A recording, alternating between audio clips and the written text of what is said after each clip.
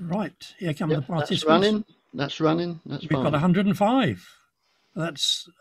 We're up to the limit. So anybody else? That's not happened before. We've normally people we don't get more than about 30 or 40 to start with, and then it builds up. But we're up to our limit already. People can still connect on YouTube. They can, yes. Yeah. So there's no point in telling people who are watching now that, because they're already on. Yeah. Very good. Right, I'm going to stop my video and leave Stephen to introduce the show. Mm-hmm. We've got the number of participants seems to vary, but we've got 105, so we might as well start the show. So Dave's gone off and Andrew's gone off, and so Stephen, over to you. Actually, I will wait a little bit until Stephen Feeney has arrived back again, if that's okay. Yeah. Okay. So we'll kick off in just a little bit. I've just spotted that my background image, my avatar doesn't appear. Never mind.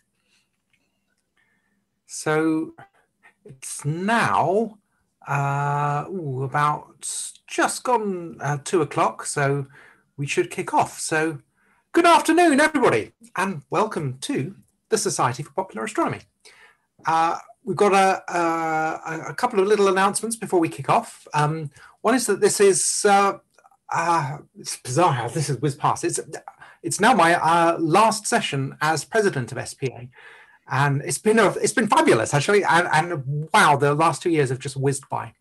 And my goodness, a lot has happened. But it is my enormous pleasure to introduce Andrew Coates, who will be the incoming president.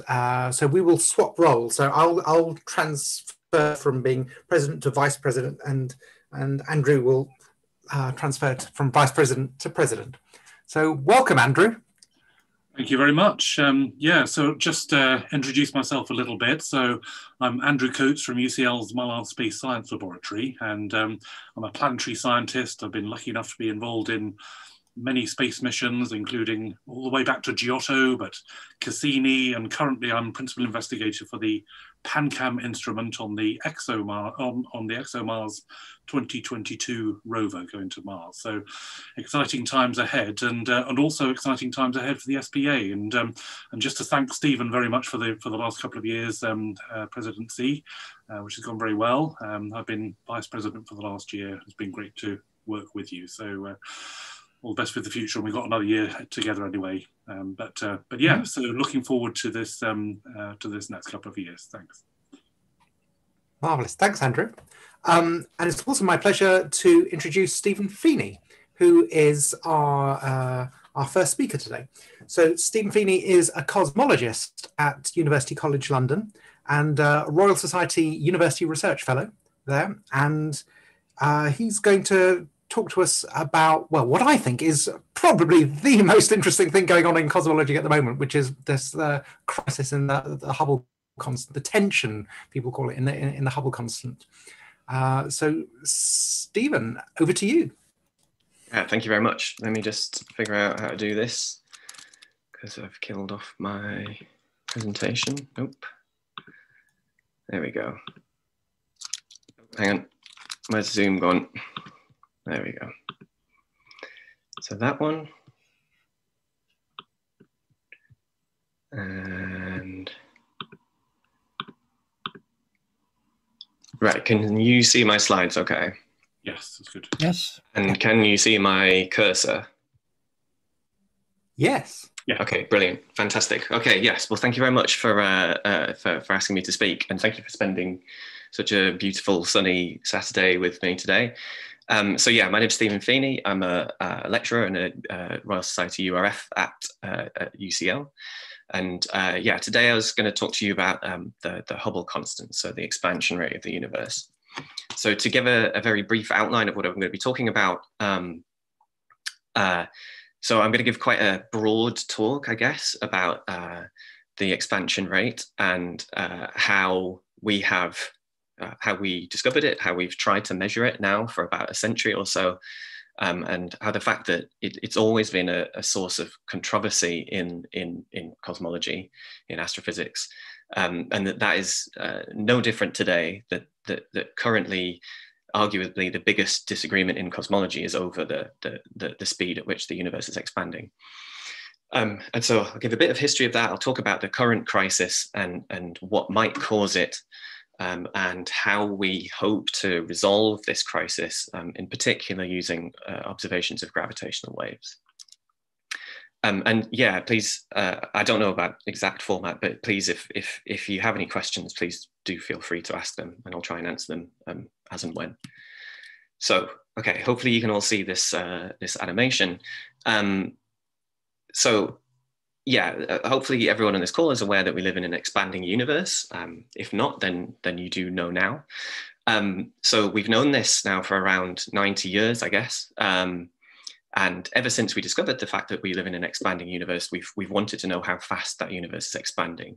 You know, obviously, it's the first question that you ask, but it has consequences beyond, you know, just a trivial piece of information. Because if we know how quickly the universe is expanding, we can estimate the age of the universe, and with larger physical theories, we can start to also learn about, you know, what the universe is made of, whether or not it's just got, you know, normal matter in, whether it's got dark matter, dark energy, things like that. And the cool thing about these measurements of the universe's expansion speed is, you know, these are fundamentally measurements of like the large scale universe. You know, they truly are cosmological measurements. They tell us something about, you know, the entire age of the universe, but they're measurements that we can actually make, you know, in our own backyard, astrophysically speaking, you know, by looking at stars and galaxies in and near the Milky Way. But the problem is that it's hard. Okay, we've spent essentially 90 years now trying to figure out how to do this well. And we've spent a lot of that time arguing over the results. So we should start at the beginning, right? We should try and figure out how we know that the universe is expanding. And we can do that, you know, right here on this call, by thinking of the universe as a line, right? Okay, on an elastic band, and then we can stretch that elastic band to simulate the universe expanding. So that's what's happening in this little video. So what we've done here is taken the universe as an elastic band and drawn some little black dots, which are galaxies. Okay, the dot on the left is supposed to be us, for example. The other two dots we can just think of as other galaxies in the universe. They start off being equally spaced, right? So one is an inch away, one's 2 inches away. But as the universe expands, you can see that the nearby galaxy moves to 2 inches away, and the more distant galaxy moves to 4 inches away. And so what we immediately see there is that the more distant galaxy has moved further in the same amount of time. And so the speed at which that galaxy moves away from us is proportional to its distance, right? So the thing that is 2 times further away moves 2 times faster. And this was figured out in the late 1920s by relativists like Friedmann and Lemaitre, who basically said, you know, the speed galaxies move away is proportional to their distance. Because the other really interesting consequence is the fact that if you switch around and say that we are this galaxy here that starts off 2 inches away, then you can see that the same is true for that galaxy too. That the middle galaxy, which is nearest to it, tends to move away more slowly than this galaxy, which is furthest away. So all galaxies would appear to be moving away from all other galaxies with this speed that's proportional to distance. And so that's what the theorists predicted. And lo and behold, that was discovered by Edwin Hubble in 1929, except for the fact that Lemaitre actually discovered it 2 years earlier, but he doesn't get credit for it because he published in the wrong journals. But so Edwin Hubble here is seen at the Mount Wilson Observatory, pointing a gigantic telescope at the sky, which is, you know, what all astrophysicists should really do. But unfortunately, we don't. We sit in front of computers. But there he is taking pictures of the universe, and in particular taking pictures of other galaxies.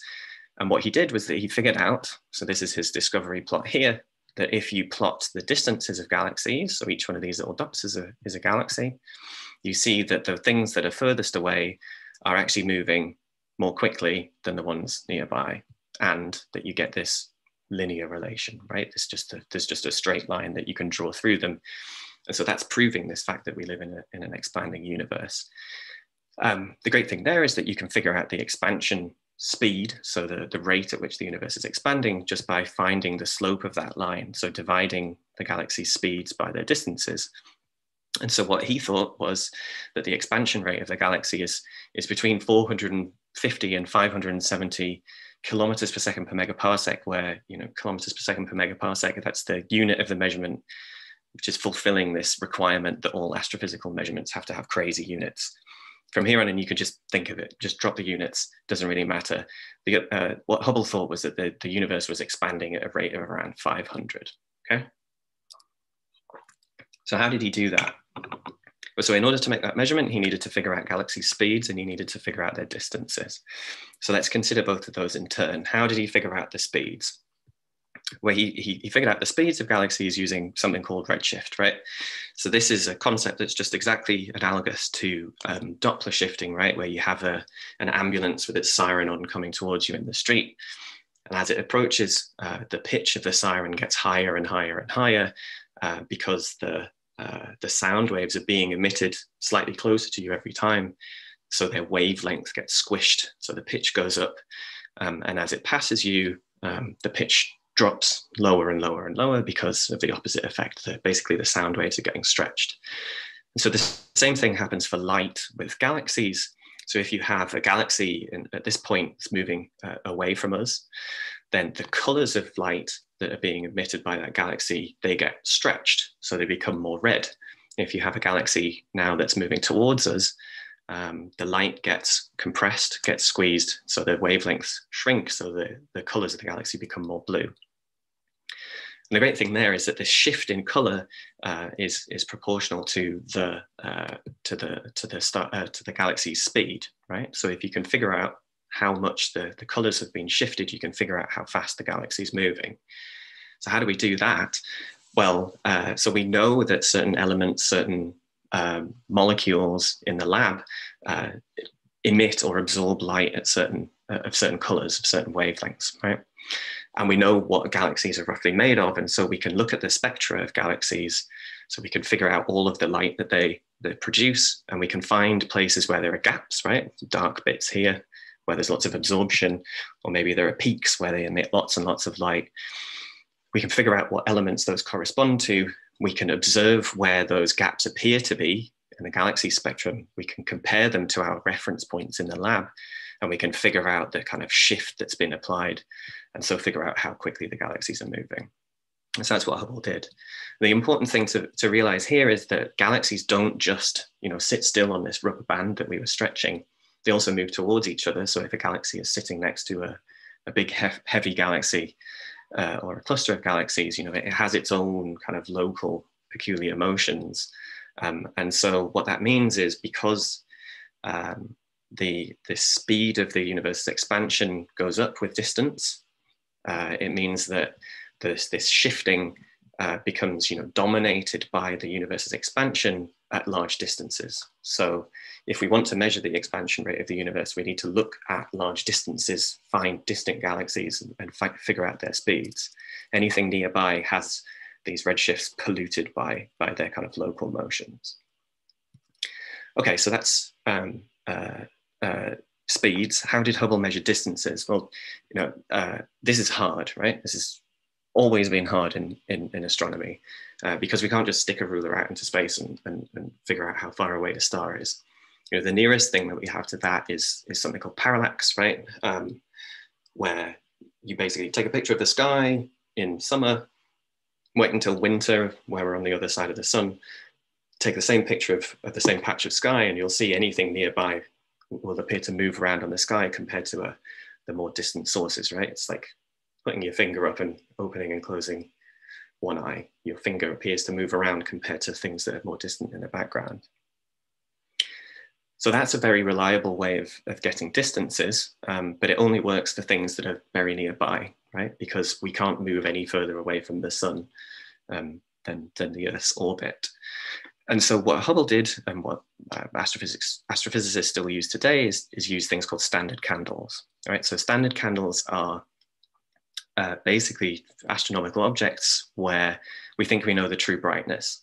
Ideally, it's one population of objects that has exactly the same brightness. But you can also use, things where, or populations where each individual object's true brightness. That's totally fine, as long as they're well behaved.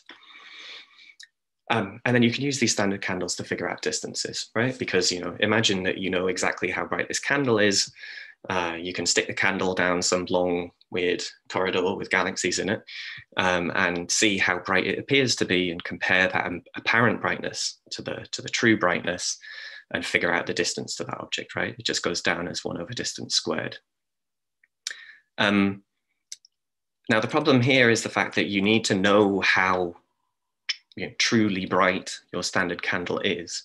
And that means that you have to have one of these standard candles near enough to you where you can figure out its actual distance using parallax, okay? And so for a standard candle to be useful, you have to have one of those things, or ideally a number of those things within the Milky Way, because that's where we can get parallaxes.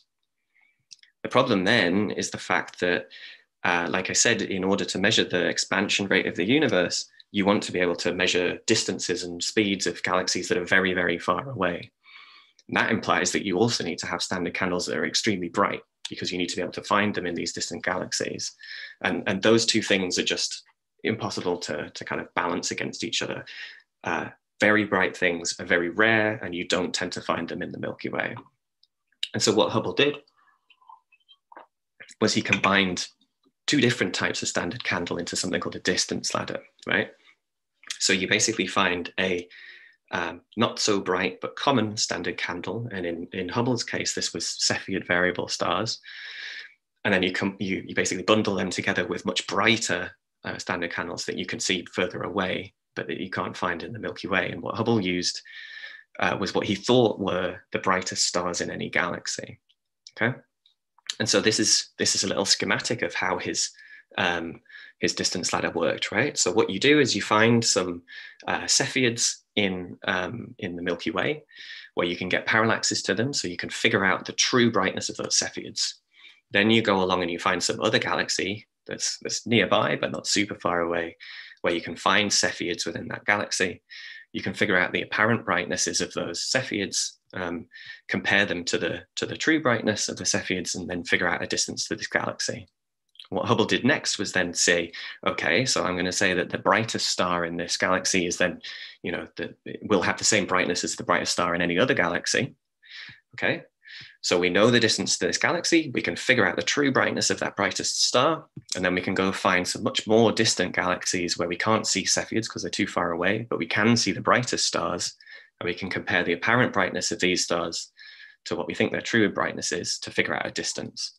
And then we can take spectra of these galaxies in order to get speed. So we have distances, speeds, and that gives us the expansion rate of the universe. So that's how Hubble did it. The problem with that is the fact that some of Hubble's assumptions weren't the best, right? So he made 2 that were particularly problematic. The first was the fact that Cepheids aren't really standard candles. I mean, they're not really standard candles anyway, but that's another story for another time. But there are 2 types of Cepheids. So, and they have different intrinsic brightnesses. And so that scrambled some of his results. The biggest problem was the fact that his brightest stars in each galaxy weren't in fact stars at all, but were stellar nurseries. So they were, regions of gas with baby stars in, very, very bright young stars in. And so they are not single stars, they're actually much brighter than single stars. And they're much more variable, right? Because it depends on how many stars are in the nursery as to how bright it is. So they're not good standard candles. And so, over the next few decades, people figured these problems out, took better data, and brought the measurements of the expansion rate down from 500 to something closer to around 100. And in fact, there was a long period of time, a couple of decades, that people apparently called the Hubble Wars, which seems like a bit of an overreaction, but apparently from some of the correspondence that might be closer to the truth than you think, where the two, great proponents of the time, so Alan Sandage here on the left and Gerard de Vaucouleurs, had a factor of 2 difference between their estimates of what the expansion rate should be. So Sandage thought it was 50, de Vaucouleurs thought it was something more like 100, and they could not agree. They could not work this out between themselves, and had some pretty spiky exchanges about each other's science.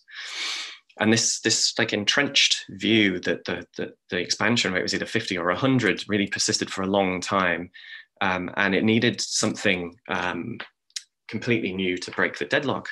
And luckily that came along in the 90s in the form of the Hubble Space Telescope. And this kind of changed the game in such a way that this factor of 2 disagreement just disappeared.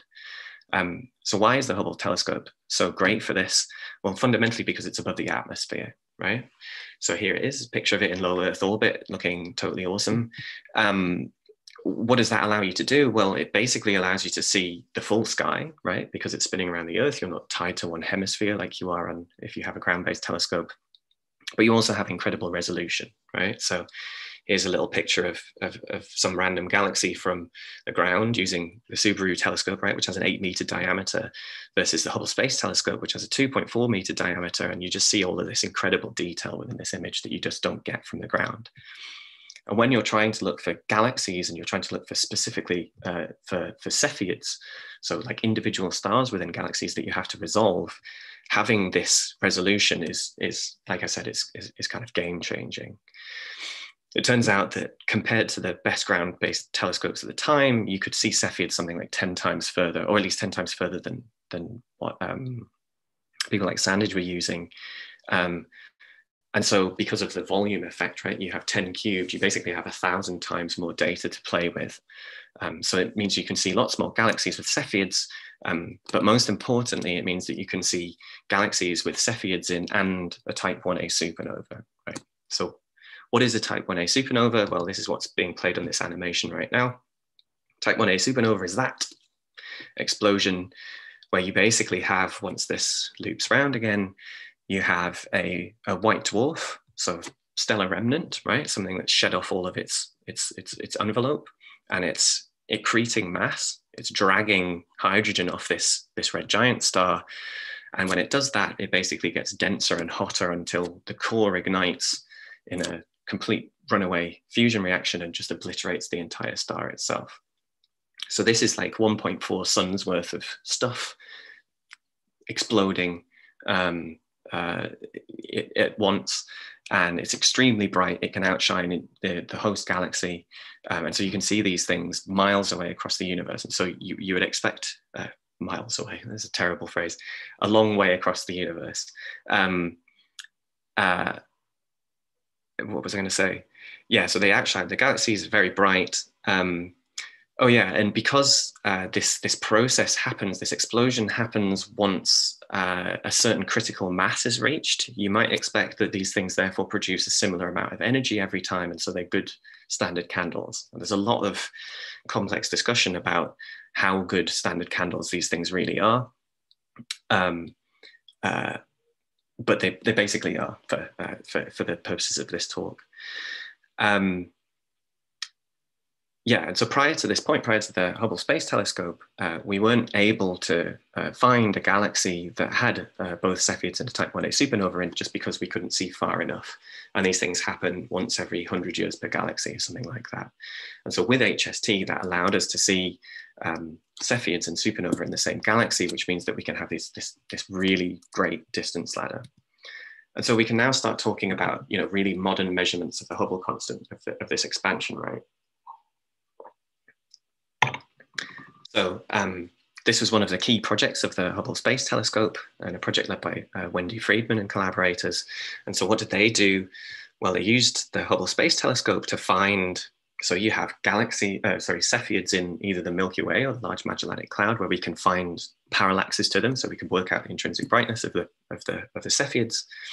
Then we look further out now and find galaxies that have both Cepheids and a Type 1a supernova in them.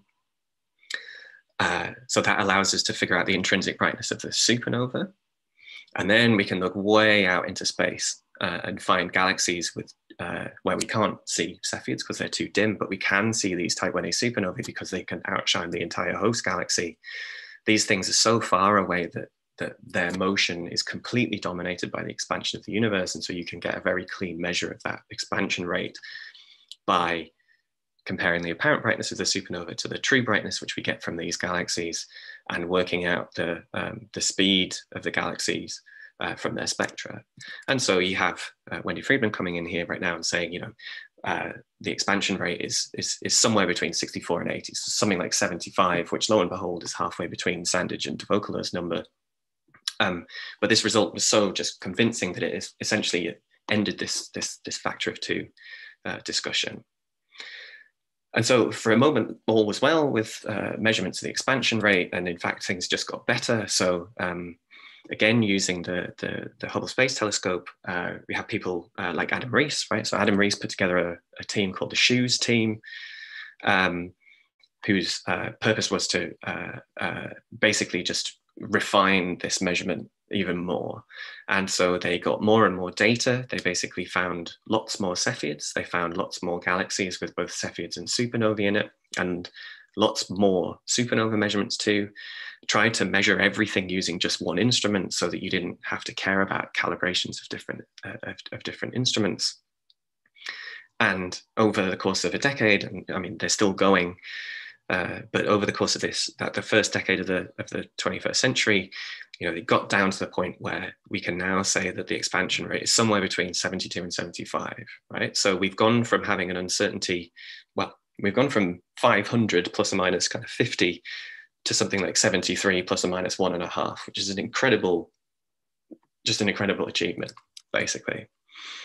But then things started unraveling again. And they started unraveling, at least partially because of data from this instrument, which is the Planck satellite. And what we're seeing the Planck satellite doing here is observing the cosmic microwave background, right? So this is the radiation that's left over from the Big Bang in the early universe. So you have the Big Bang, everything is like a super particles, they combine into protons and electrons, and radiation, right? And the radiation just bounces off the electrons until the universe cools to the point where the protons and electrons combine and the light is released.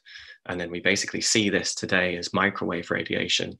And what we're showing here is Planck's view of the universe. What it sees is the galaxy in front, but you see these little blobs in the background. What it really sees in the background is well, we'll get to that.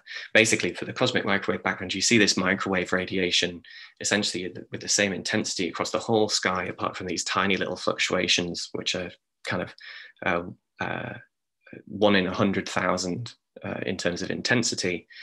And so if you make a map of the sky, this is what the Planck satellite did. So you see these tiny little hot and cold spots in this radiation, where these hot and cold spots are the seeds of structure. So each one of these things would grow eventually into, you know, galaxies and clusters of galaxies. So Planck satellite saw this, but why is it interesting? Well, fundamentally, it's interesting because this microwave background, this pattern that you see, it changes. It depends on how fast the universe is expanding, okay? So we have a theory of how the universe began and how it evolves, which is cosmology. And it also tells us what the cosmic microwave background should look like, given some sets of parameters, right? So like if we change the amount of normal matter in the universe and the amount of dark matter or the amount of dark energy, we would see different cosmic microwave backgrounds. We would basically see more or less blobs of a certain size on the sky. And it also depends on how quickly the universe is expanding now. So this is what I'm showing here with this really nice tool that you can play around with on the internet. I'm showing what the universe, what the cosmic microwave background looks like if your expansion rate is 40, or if it's 100, and you can see here that you have much bigger blobs, you have much smaller blobs in the case where the expansion rate is larger, or at this completely randomly picked value of 67, where you can see that there's something in between. And so what you can do is you can play around with your theory and you can tweak these parameter values and you can compare that to what the observations look like, which is this top triangle in each one of these plots. And so you can figure out you know, for which amounts of normal matter or dark energy, you get blobs that look most like the blobs that you actually see in the Planck observations. And when you do that, you figure out that the cosmological theories that are best agreeing with the data have expansion rates of around 67 to 68. And this is completely different to what the Shoes team finds using the Hubble Space Telescope. And you can see how much the discrepancy is by looking at this plot here. So apologies for including a graph, but what we can see is right now, around 2020, we have these. So these are the measurements from the distance ladder formed from the Cepheid and supernova observations. And these are the measurements that we get from the cosmic microwave background down here. And the allowed values are basically these shaded black and blue regions. And you can see that there's absolutely no overlapping at all. And that this all appeared in 2013 when the Planck satellite first started with its first release. Prior to that point, the uncertainties were big enough that there was a good overlap, and so everything was in agreement. So it's safe to say that this is the biggest disagreement that we have in current cosmology, and it looks a lot like a crisis. People talk about a crisis because there's such a huge discrepancy here, but actually it's super exciting, and it's a real. I think you can think of it as an opportunity instead. Now, why is that true?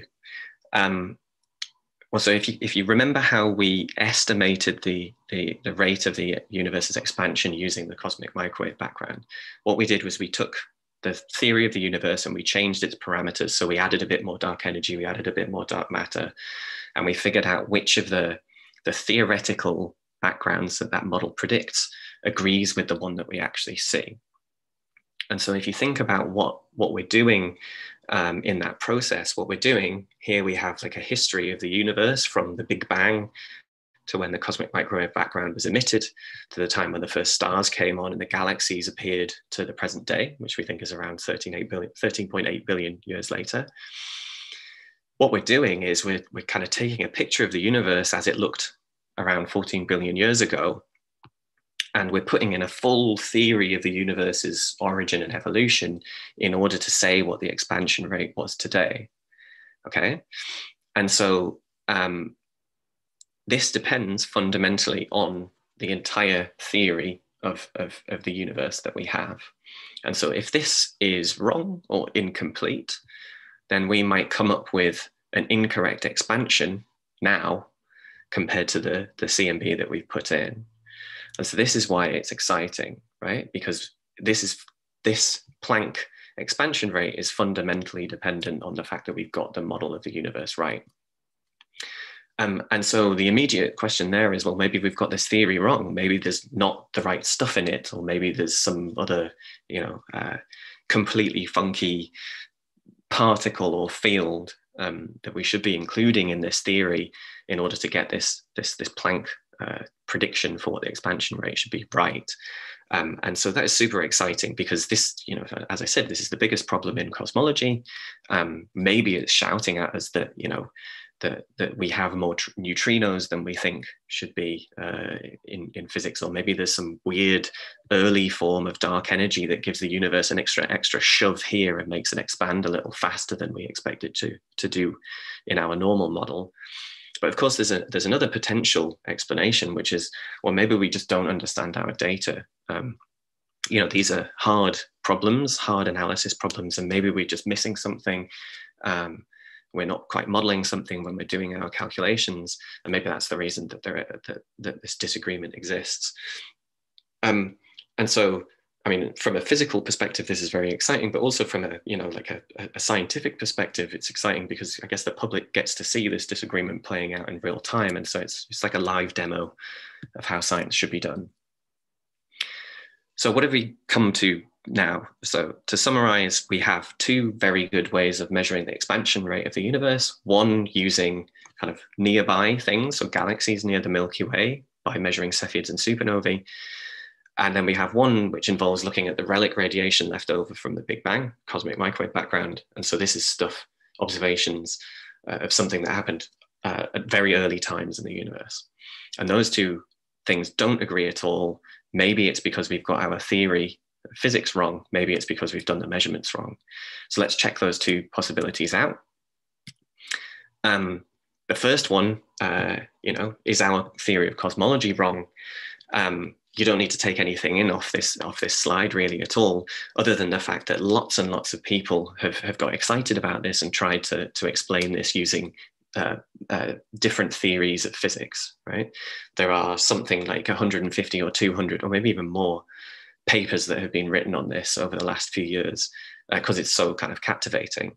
But you can basically like bin all of these attempts up in 4 different pots like I have on here. Because, say, for example, you have energy ideas where you change this dark energy, this kind of repulsive, weird stuff that looks like anti-gravity in the late universe.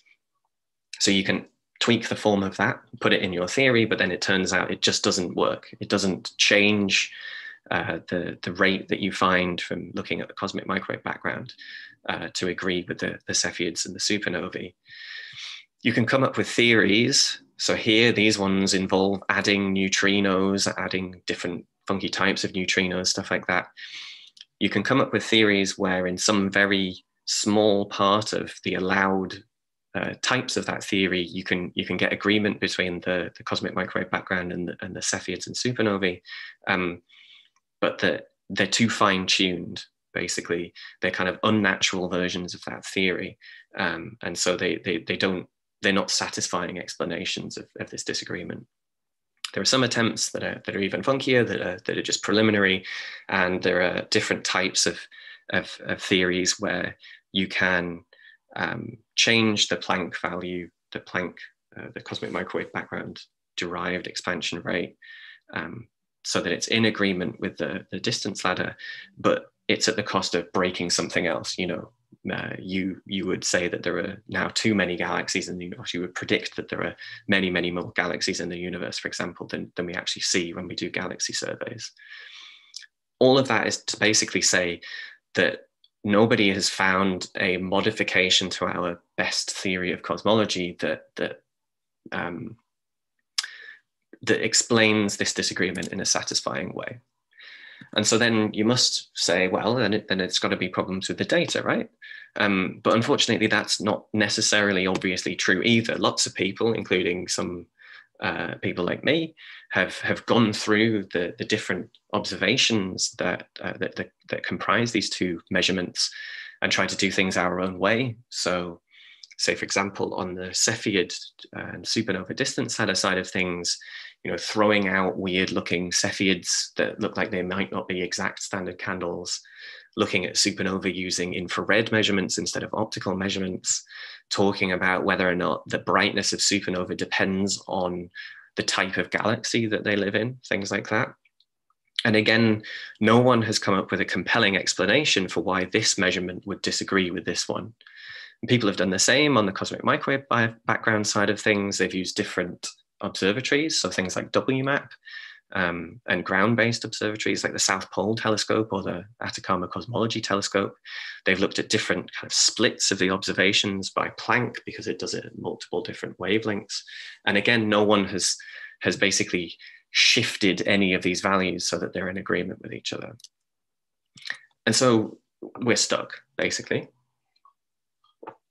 The 2 best ways of measuring this expansion rate completely disagree. We don't know how to change our theory to make them agree, and we don't know how to change analyze our data in a different way to make them agree either. So what can we actually do? What can we do? Well, the one thing that we can do is we can basically verify this, right? We can take completely different observations and we can look at the kind of local universe again, the galaxies near us, but using different objects. So instead of Cepheids or supernova, try and find something else that tells us about the distances to these galaxies. And we can again look at something in the earlier universe, so not the cosmic microwave background, but something else maybe, and try and figure out whether or not that comes up with a theory-dependent measurement of the expansion rate that is different to the cosmic microwave background. So we're looking for verification here. And there's lots of ways of doing it. What I'm showing on here is just things that you can ask me about later. So we can use the typical distances between galaxies, which is what I'm trying to show over here, to figure out the expansion rate in a way, again, that depends on the theory of the universe. It turns out when you do that, you get something that agrees with the cosmic microwave background quite well. And so actually, I think if you ask most cosmologists, they would agree that this early universe, so theory-dependent way of measuring the expansion rate, I think is quite firm. But on the nearby side of things, you can do lots of different things. So instead of using Cepheids, you can use Mira variables, use red giant branch stars. Something that's really cool is this, where you use multiple images of the same quasar, right? So you have something incredibly dense in a way, like a galaxy cluster, which bends the light around. So you get multiple images of quasars that are very distant. And you can look for basically delays between flares in these quasars to figure out the expansion rate, which is super cool. But the one that I'm going to be talking about involves these things, which is mergers between neutron stars in binary system. And so that's what I'm going to be talking about for the rest of the talk. I don't know exactly how much time I've got left because I've got a thing covering up my timer, but hopefully I've got time to talk about that. So let's just go back to this distance ladder for now, because it's our best way of measuring the expansion rate from kind of galaxies that are near to the Milky Way. The big problem with it is the fact that we have to have a ladder, right? So we have to observe 2 different types of standard candles. We have to observe them in 3 different environments, right? One nearby, one where there's both types of standard candles, one where they're very distant.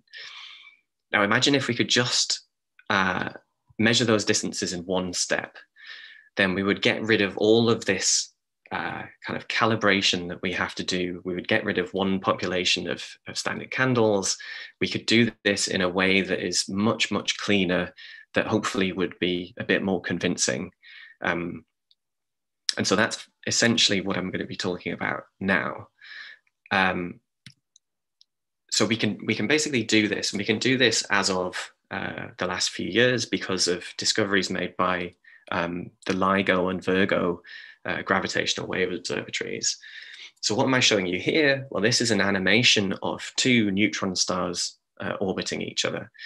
So these neutron stars, right, they are stellar remnants, right? So the star has died, and it's the kind of collapsed core of that star where everything is crushed down till it's just neutrons.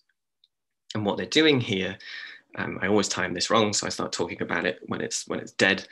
Let's skip that back if we can. What they're doing is they're spinning around each other, right? So they're in a binary system, and at some point soon they will start emitting something, right? These waves that are traveling out, and what that's showing is gravitational waves, okay? And so these gravitational waves are being emitted, and because that basically means that the system is losing energy, these things get closer and closer together, and the waves, the gravitational waves that they emit get stronger, so it gets faster and faster and faster. You can think of it as like a figure skater pulling their arms in and spinning faster and faster. And eventually these things merge and explode in something called a kilonova. But the great thing is that these gravitational waves that these neutron stars are emitting allow us to find distances to these merger events using just one step and assuming general relativity only. So this is a really, really clean way of getting distances to actually quite distant objects. So I'm just going to spend a couple of slides talking about gravitational waves and how we measure them. So what are gravitational waves? Well, hopefully people are aware of the basic concept of general relativity, where you have space-time is like a rubber sheet, where if you put heavy things on that rubber sheet, so masses, they distort space-time, right? I think everyone will have seen one of these rubber sheets where you drop a ball in it and you get this dip, and then it's that curvature of space-time that is basically gravity, right? So if you fire a little ball around that heavy ball, it will follow a curved path because the mass has changed the shape of space-time. So you can then think of moving that mass around on that rubber sheet in the right way. And if you do that in the right way, you can basically get these distortions to not just stay still, but to propagate away from the mass as a wave. And that's what's basically being shown here, where you have these two neutron stars orbiting each other, and they are causing these distortions in space-time, which then ripple away off into space. And if you look carefully, you can see that the height of those distortions changes. It drops off with distance. And in fact, it goes down as 1 over the distance. And so if you know how big the amplitude is here, you can measure how big it appears to be over here and figure out the distance to that merger event. Now, what does that look like, you know, in the detector, or if one of these gravitational waves comes towards you? Well, this is my favorite animation that I found for this talk. This incredibly vastly exaggerated look of what these gravitational waves do as they go through space.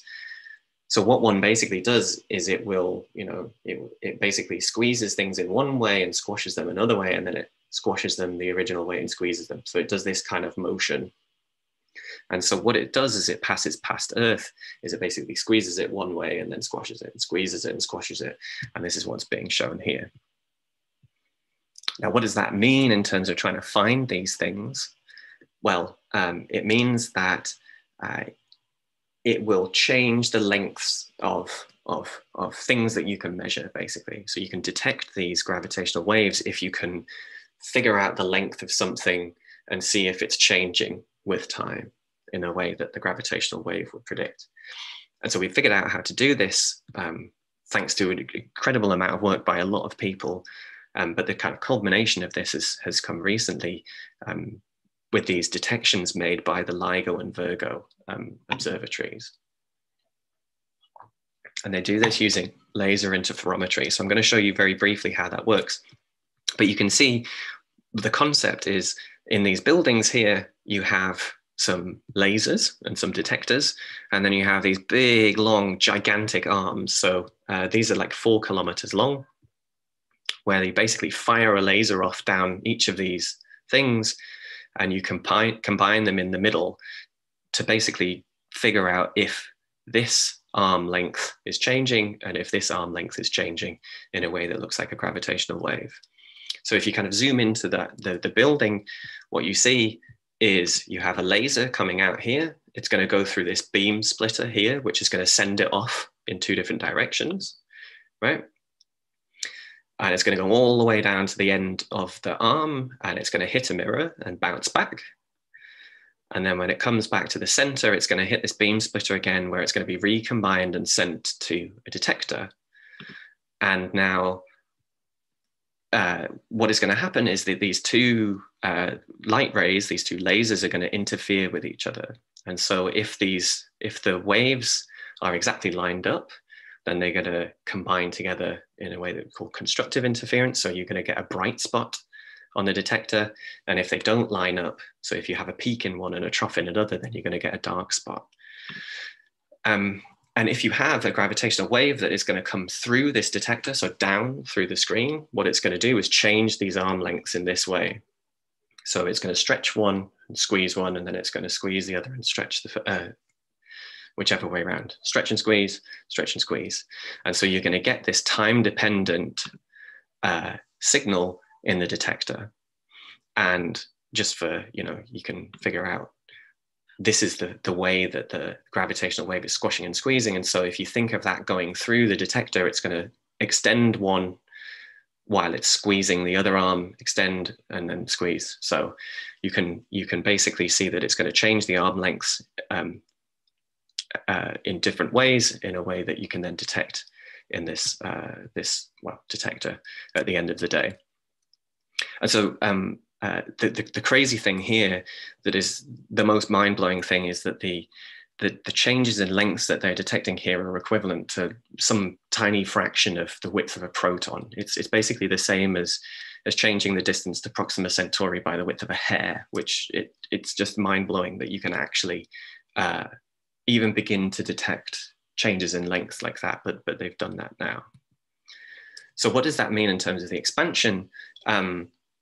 Well, to bring all this back together, we have heavy objects that are orbiting each other. That turns out that means that they're accelerating in a way that produces gravitational waves. Okay, we now know that we can detect these things using LIGO and Virgo.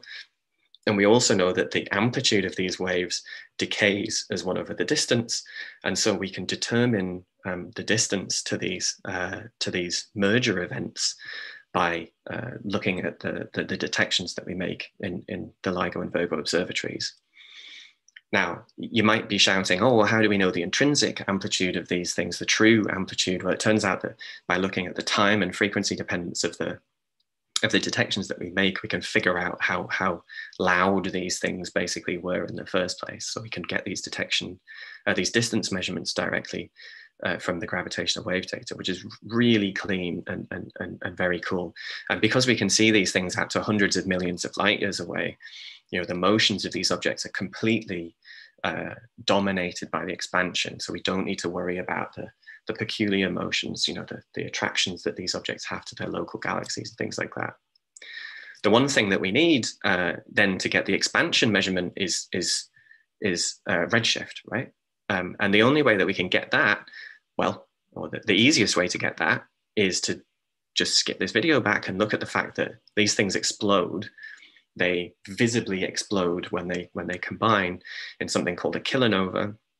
And so if we can see one of these kilonovae on the sky in normal light, right, or gamma rays or radiation like that, then we can figure out what galaxy they're in and figure out the redshift of that galaxy. Then we have a distance and a redshift, and we can get the expansion rate. And so thankfully, we've been able to do this. We've been able to do this for one source now. We say it wasn't something that I did, but it's something that quite a large portion of the astrophysics community did. And so these are the data that led to that discovery. So on the bottom here, we have data from LIGO, gravitational waves. And what we're seeing here is this is the detection. So this is signal in that detector, and it goes whoop like this at 0 seconds. So this is the time where the merger happened. This is something called a chirp. So it's a very telltale signal that you get in gravitational waves from these merger events. And the really, really compelling thing here is that a few seconds after this merger event, Fermi satellite detected a burst of gamma rays. So beep right there. And these things, this happened so close together in both terms of time and like area on the sky, that this basically triggered observations by almost every single telescope on the ground to try and find this kilonova event that accompanied it. And so this is what they found. So LIGO and Virgo said that this is where they expected this thing to happen in the sky. Fermi said that the gamma rays came from somewhere in here. And so this was immediately, you know, extremely exciting that this might be one of these binary neutron star mergers. And so people basically covered this patch by looking with lots and lots of telescopes to see if something new had appeared compared to the old data. And the first team that found it was the SWOPE telescope, where they found this kind of no-name galaxy, what is it, NGC 4993, where this big blob suddenly appeared that wasn't there 20 days before. And this was this kilonova, so this explosion that happens when the neutron star merges. The neutron stars actually merge. So what does that mean in terms of the expansion itself? Well, when you take I'll try and get this back. When you take the redshift of this galaxy and you combine it from the distance that you get from these gravitational waves, you get a measurement of the expansion rate that looks like this. So this is the expansion rate, and this is the most likely value. And we see that it peaks at something like 70, but there is an uncertainty of kind of about 10. So LIGO and Virgo would say that it's between 60 and 80. And that's not good enough to tell the difference. It's not good enough to verify anything at the moment, because this green thing here shows the values that are okay with the Planck satellite. And these orange curves, bands here tell you the numbers that are okay with the Cepheids and supernovae. So it's not precise enough to say which one of these is right just yet. But if we wait a few years, then we should start detecting more and more of these things, and we'll begin to know much better. So this is something that I've been working on quite a lot over the last few years. What I'm showing in this middle thing here is how if you add more and more detections of these objects, you can see how curves that look like this rapidly get narrower and narrower and narrower. And it turns out that if we detect maybe 100 of these objects, which we should be able to get in the next kind of 5 or 10 years, then we should have a precision on the expansion rate measurement that is good enough to tell the difference between these two values, to figure out which one is right, and thereby figure out whether or not we need to add new physics, or we were just making a mistake with one of these measurements. So I've only got a couple more slides, if that's okay. And it's just to say that basically neutron stars aren't the only objects that exist in these binary systems and that emit gravitational waves when they merge. So what this plot on the left-hand side here is showing is, so this is from LIGO and Virgo, and this is showing the types of objects that they've detected. So they've detected 2 mergers between neutron stars. So these are their little neutron star mergers here. So it's just showing kind of how heavy these things are that go in, and then how heavy the objects that came out. So they think that, for example, this object, this binary neutron star merger produced another neutron star. This one maybe produced a black hole. But what you'll see is that you have a whole bunch of other objects up here. So these are black holes that they've detected. And they also have this one special thing in the middle where they think a neutron star merged with a black hole in order to produce another black hole. This is a cool thing because, one, it allows you to get artists to produce figures like this, where you have a neutron star merging with a black hole, and it's just like the Hollywood movie.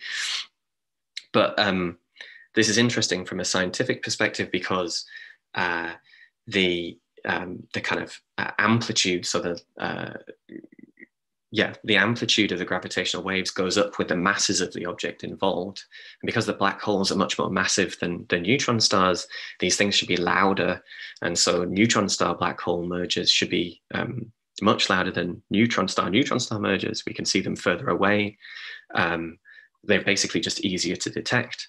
And we might still expect them to produce light, because if this neutron star is shredded before it gets swallowed by the black hole, you would expect it to emit a lot of light. And so we can get distances from the gravitational waves, and we might be able to see these things using telescopes because of the disruption. And then we can assign them to galaxies, figure out those galaxies' redshift to get expansion rate measurements. I showed using some simulations that, again, if we have around 100 of these things, we should be able to measure the expansion rate to like 1% precision, which is good enough to then figure out whether or not the cosmic microwave background is right, or this value of 73 that we get from the Cepheids and supernova is right.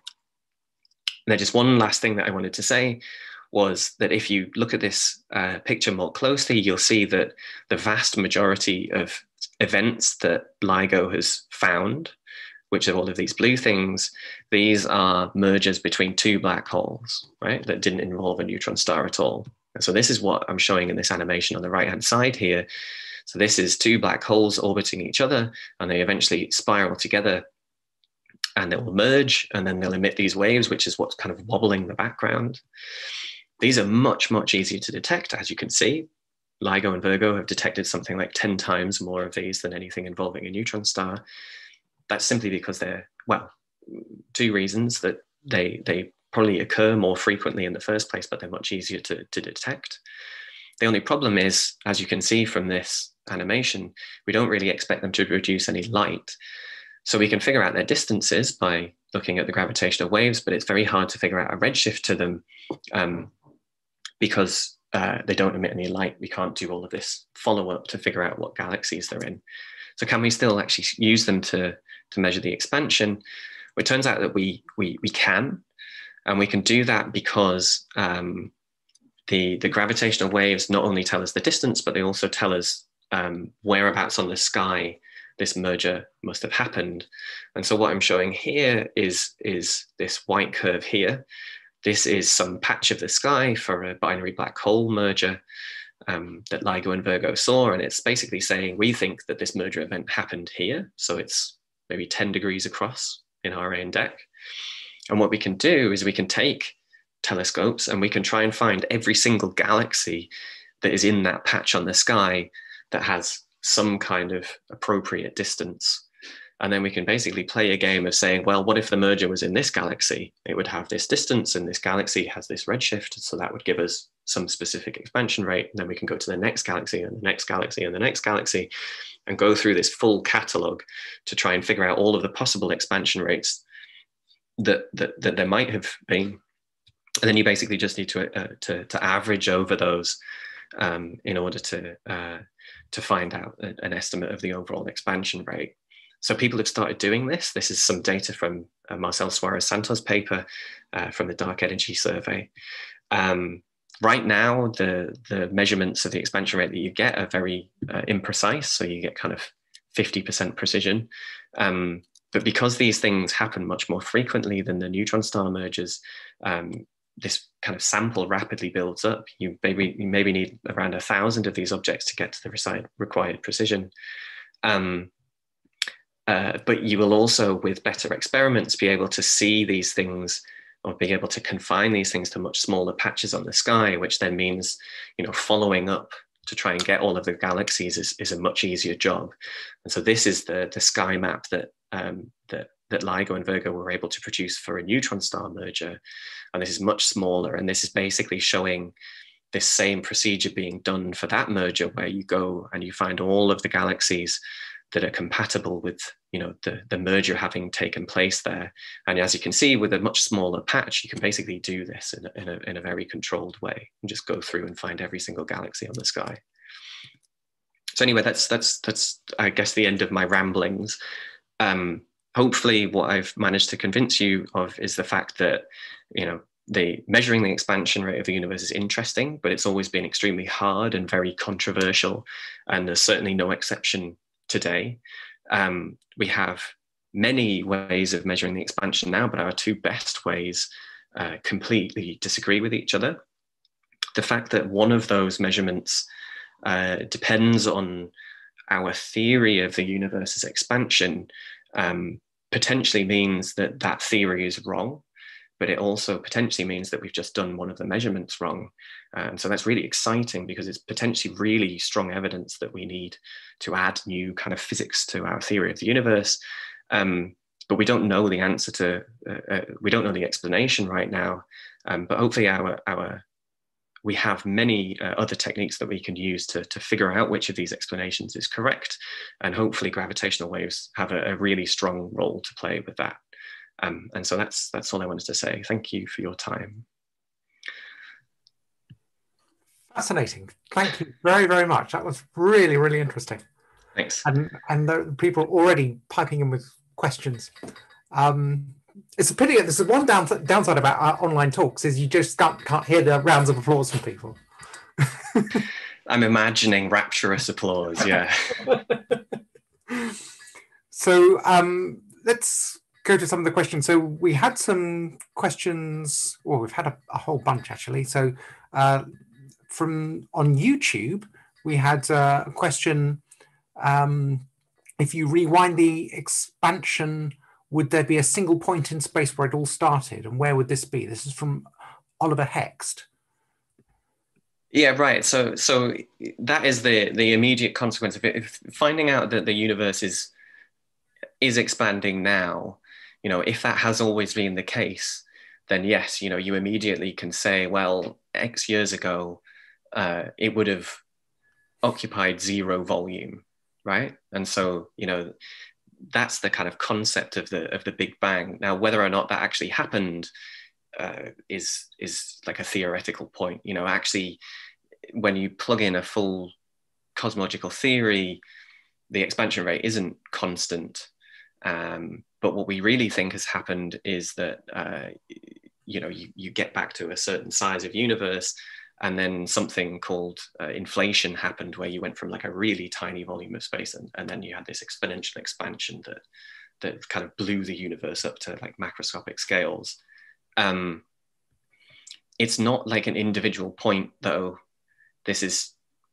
That's kind of true for our volume that we can see today, but it's also true of all other volumes. So it gets a bit complicated, and I'm going to start using long words, but hopefully that answered the question.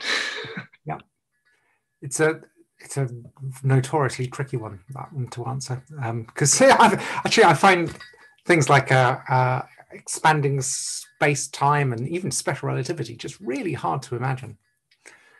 Yeah. There's a question from John Murrell, a couple of questions from John Murrell, actually. One is, why does the strength of the gravitational wave fall as 1 over distance rather than 1 over distance squared, as the electromagnetic radiation does? My feeling was that it should fall as 1 over distance cubed, as space and time is 4-dimensional. Yeah, right. So let's see if I can get this one right. So when you're measuring like EM radiation, you are measuring like the intensity of something, right? And so that is, if you draw a bigger sphere, it has to be the same amount of intensity that's going out through bigger spheres, right? And so that's why that goes down as distance squared, right? Because it's the kind of surface area of that sphere. I think the explanation for gravitational waves is that instead of measuring the kind of intensity, you're measuring the actual amplitude of the waves, and the intensity is equal to the amplitude squared, basically. And so you just take a square root of that, so you get the 1 over distance rather than 1 over distance squared. Yeah, which is cool because it means that it's easier.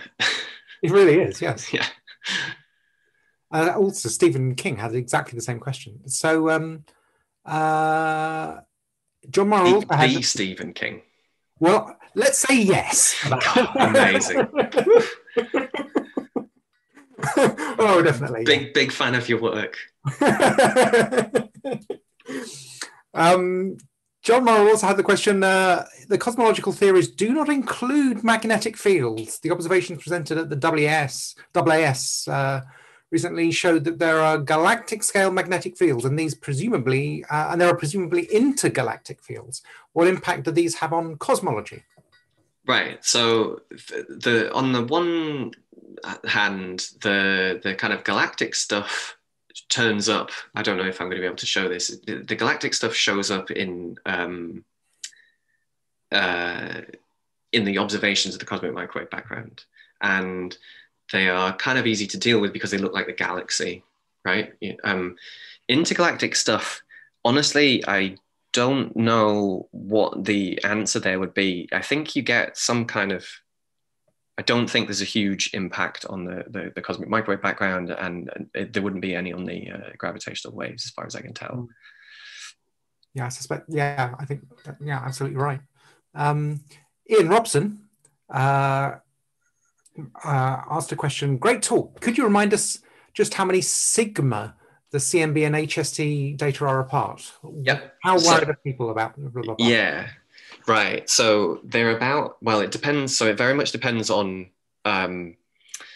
exactly which data sets you use, but there's something like 4.5 sigma, right? So, 5 sigma is this particle physics kind of detection limit, right? So 5 sigma has this kind of mythical, well, not mythical, whatever, it's actually used as a kind of decision point where something is, definitely not just some weird fluctuation in your data. So it's something like 4.5 sigma right now. I think underestimating errors is probably definitely occurring, possibly on both sides. On the just because you can always add complexity into your model that would give you a bit more uncertainty. For example, at least on the Cepheid and supernova side of things, there's lots of work goes into the data. You're trying to find stars in galaxies, and there are chances, especially when you're looking at distant galaxies, you might have another star that's just in front or just behind it, just next to this Cepheid. And so you have these kind of blurring, so blending and crowding effects, and you've got to account for them somehow. And I mean, the SHOES team does a huge amount of work into figuring that out, but it's you know, it's easy to see how that might be underestimated a little bit. You also have potential impacts from you know, intrinsic properties of the standard candles. So one of the big ones here is, so I showed a little bit of a simplified picture of the supernovae. You can also get type 1a supernovae from just having two white dwarfs collide. And those would presumably have a different intrinsic brightness if you are picking out different types of type 1a supernovae in your different parts of the distance ladder. Then you can easily add, you know, error in there as well. So for example, you know, if in galaxies where you have Cepheids and supernovae, you always get one of those two types. Whereas in your sample where you're just looking for the type 1a supernovae, you have a mixture of both of those types. You could see how there would be a problem in there. I would expect that both measurements have their uncertainties underestimated a bit, but it's kind of hard to imagine them being underestimated by, you know, like the factor of 2 or 3 that you actually really need. Yeah. I mean, there's no way that bit's true, I don't think. Yeah. There'd have to be something more fundamentally wrong. It really has to be. It's really intriguing. There was a paper by was it Lynn and Mack? Katie Mack was one of them, the authors, a while ago, and it was this horrible, great splodge of lots of different colours of overlapping ellipses, error ellipses, and they did that to show that the Cepheid calibration was a little bit off. And you know, you don't know that that's what's going on, but I looked at that and thought, you know, I'm just going to let these people all just fight it out and just keep an eye on that. And I thought, yeah, the Gaia data release is going to come along, and I bet that's just going to sort it out. And then the Gaia data release came along, and no, it did not sort it out. It's getting better though. Yeah, it's very slightly, but yeah. Yeah. Oh, it's really interesting. There was, oh gosh, we've got so many questions now. I don't know, how long can you stay around for? I'm all right for now, don't worry. All right for now, okay. How old is the universe? If the constant is 60 or 80, says Simon Bakewell. I can send you an email with that answer. I wouldn't be able to pull that one out. I can't do that off the top of my head, sorry. Yeah. I mean, yeah, right, exactly. I don't honestly know if 60 or 80 would be enough to, you know, encounter problems from globular cluster ages, things like that, oldest star limits. I don't think that's true, but it's a good question. Sorry, I can't answer it better. Yeah. Yeah. I guess it will scale as 1 over h0. Yeah, right. Exactly what the numbers are. It's roughly speaking that, but yeah. 10% different kind of. Yeah. So yeah, so presumably actually the one of them would be problematic in terms of having observed stars and clusters that are, you know, 11 billion years old or whatever. Mm-hmm. Yeah.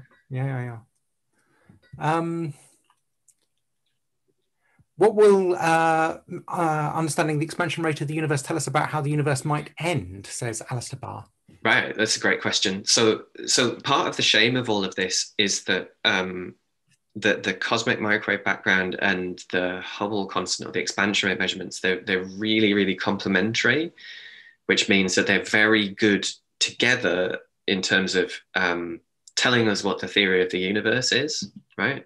So the expansion rate thing is kind of one-dimensional, right? It's just telling us how fast the universe is now, expanding now, and that allows you to say something about the age because it's basically just 1 over the age. The cosmic microwave background tells us so much more. It tells us how much, you know, stuff there is in the universe, how much normal matter, how much dark matter, how much dark energy. But it's fundamentally, it's a picture of the universe as it was like 14 billion years ago. If you have, you know, a measurement at the beginning of the universe and a measure at the end of the universe, that's extraordinarily constraining about how the universe evolved in the middle and how it's going to evolve in the future. And so once you can get these things to agree with each other, the combined data set will be really, really constraining about, so specifically like the curvature of the universe. So whether it's flat, whether it's open or it's closed, but also, what dark energy is going to do to the universe in the future. So in combination with the cosmic microwave background, it's really informative about how the universe is going to end. So there are quite a few people asking about how dark matter and dark energy tie into this work, and whether this could tell us something about dark energy. Right. Yeah. So I will mark those as answered. So Neil Waby and Thomas Obitz and several others. Thank you for that. Which galaxy is farthest away without a redshift? Which galaxy is farthest away without a redshift? You kind of can't tell. I mean, we need a redshift to be able to figure out how far it is away. I mean, if the question is how, so what the highest redshift objects that we've seen are kind of like high 9s in terms of redshift, right? And this is like basically looking back almost all of the age of the universe. Those things are not the galaxies that we're using in the expansion rate measurements. I mean, in the expansion rate measurements, we're looking much, much closer to home. So this is kind of hundreds of millions of light years. Rather than kind of billions of light years. Absolutely. Yes, indeed. Scrolling through, someone called Drozd has asked, does the universe have an edge, or is it infinite? Or am I talking rubbish? No, you're not. No, you're not. But I might talk rubbish in response. I mean, so essentially we have, there's an edge in terms of,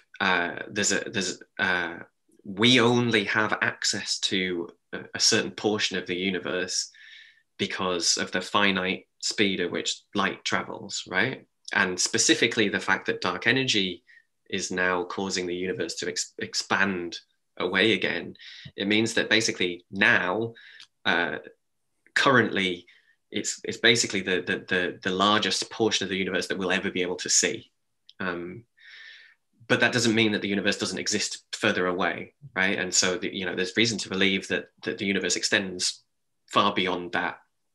But then, I mean, it's a great question because you start then descending into like multiverse theory and different types of multiverses. And so, we technically live in a multiverse because we can only see one patch of the universe as a whole. And there are other patches that are separate from us that might be completely different. But then you get to start talk about, quantum theories where you might actually have separate universes of many different types that, we can't, that aren't just simple copies of us, but that might actually be, completely separate entities. But yeah, no, there's no reason to believe that there's an edge. Indeed. Brian Walker is asking, is the universe destined to keep expanding, or is there a point at which it will stop and then reduce back to a big crunch? Right. So the current understanding is that there is so much dark energy in the universe, and this comes from the cosmic microwave background experiments. There's so much dark energy in the universe that basically the universe is going to expand away forever. And that expansion is just going to get faster and faster and bleaker until, it's just our local group, and then it's just us and Andromeda, and then it's just us. Yeah. Yeah. Steve Harvey has asked, how isotropic is the universe? Very.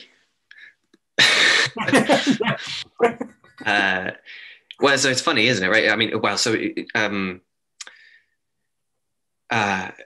there are very strong constraints on how different the universe could look in different directions.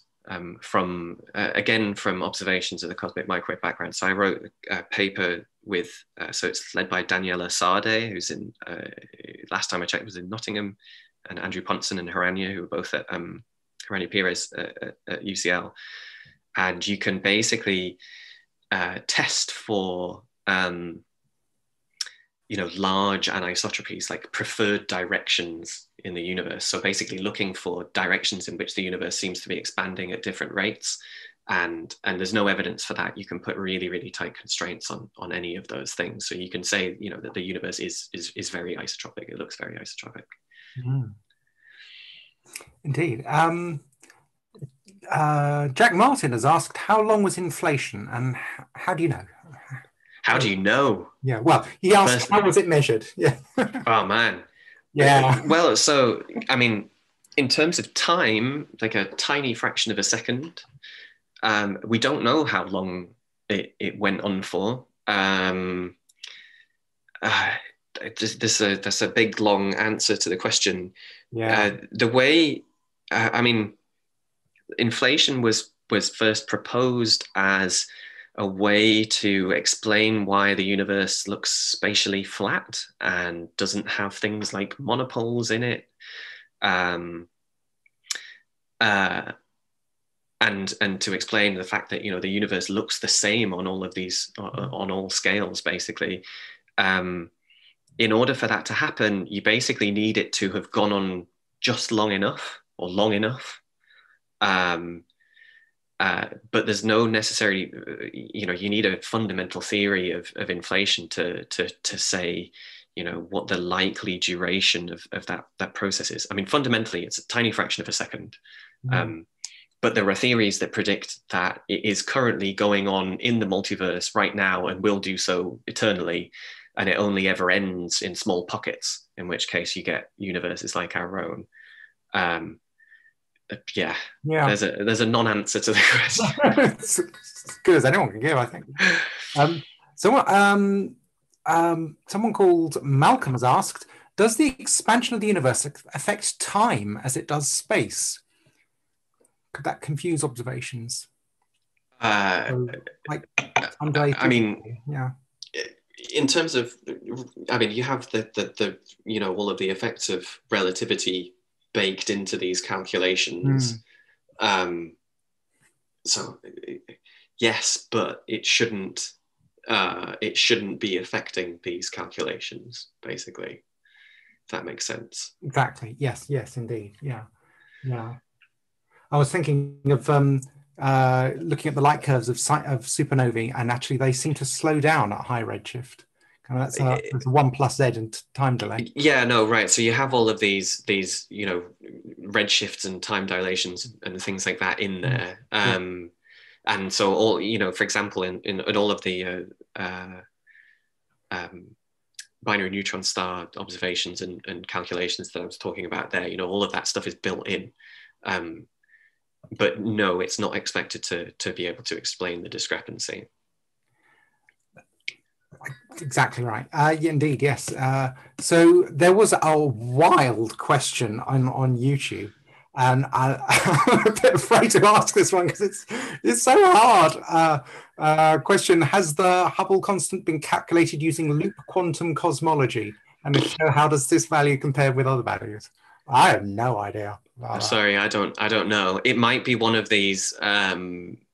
It might be one of these 150, 200 theory papers that I referenced. I'm sure. I mean, I'm sure if it can be done, it will have been done. And the fact that you haven't read a newspaper article saying that that's the solution, my inference would be that it doesn't fix the problem. Yeah, for sure. And I mean, the speculative physics is well, it's wild and fun, but quite hard to prove. It's true, but if it made a concrete prediction, then that would be excellent. That would be super. Yeah. Nathaniel is asking, will the James Webb Space Telescope be involved in measuring the expansion rate of the universe? Do you know what? I don't honestly know. I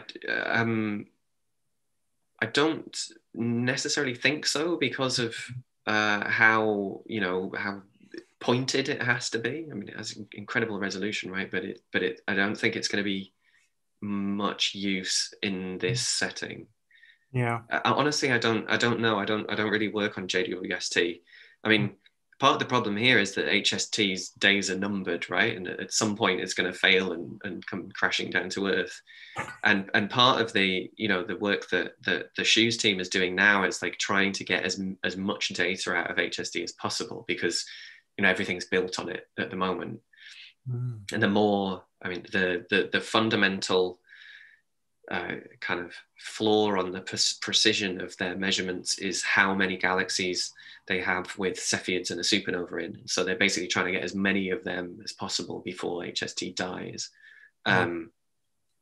Yeah, I mean, I don't honestly know that much about the future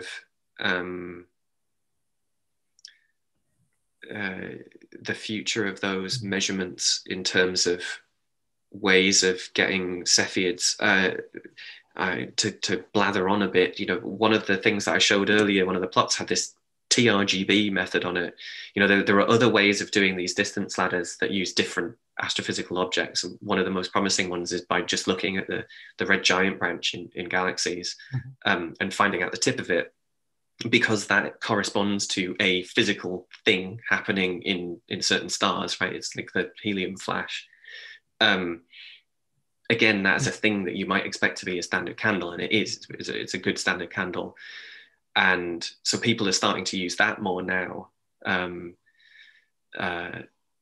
So there are ways of getting around like HST going offline, and ideally, you know, these gravitational wave methods would kind of take over the local measurements, because, I mean, the way that, ramble. As these things get more sensitive, we have this volume effect, the same volume effect that I was talking about with the HST. You know, you make your gravitational wave detectors twice as sensitive and they get 8 times as many objects. And, you know, there's plans to make these gravitational wave detectors way more sensitive. And so we should be in the regime of getting, you know, thousands of these things happening on a yearly basis, to the point where you have to care about them overlapping with each other. And so, you know, this is one of those weird fields where, you know, 5 years ago we didn't see anything, and in 5 years' time you might have thousands of these things in a way that's really exciting for these measurements, the expansion rate. But like, ideally, this would all be done and dusted in 5 or 10 years' time. Yeah. Yeah, that reminds me, there's another question here, Neil Stewart asking, am I right to think that the European Space Agency plans a space gravity telescope? And if so, will this be a significant... Oh, yeah, right. Yeah. So LISA, right? So LISA is, instead of having, you know, the 2 arms, you basically have 3 detectors in space that have lasers between them, and then that like goes around in the orbit around with Earth, and then that can detect gravitational waves.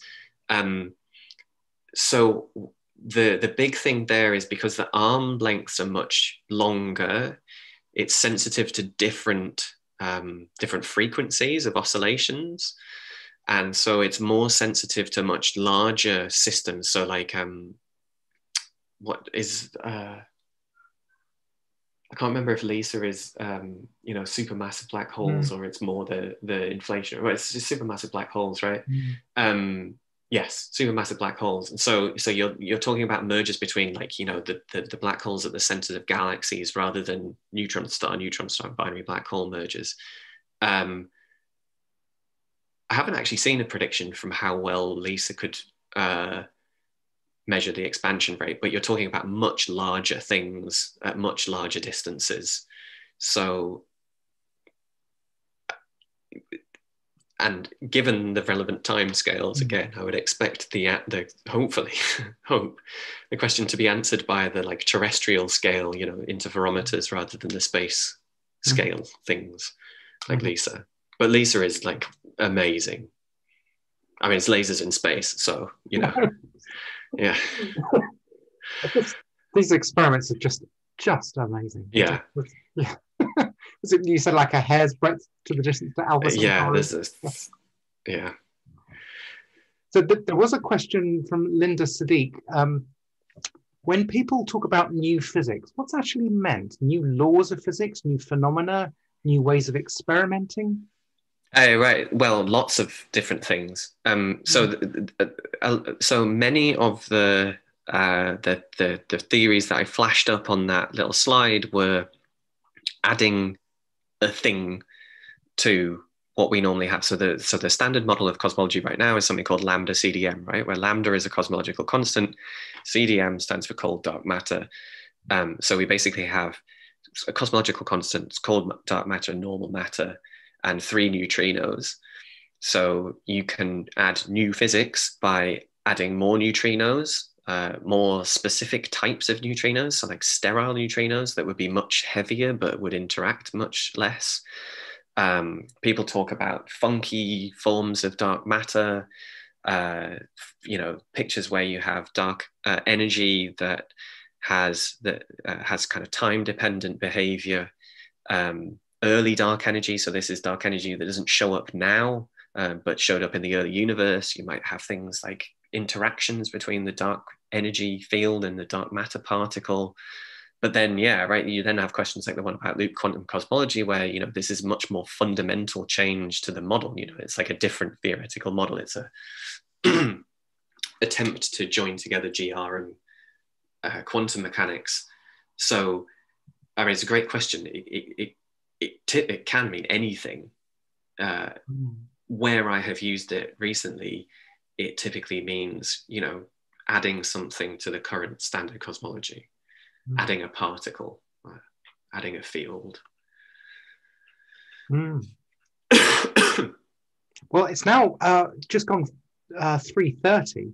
So I've been stunned by the number of questions. I think at this point, I should probably draw it to a close, but we will try and answer some of the questions on the in the Zoom as well, so people can get some answers.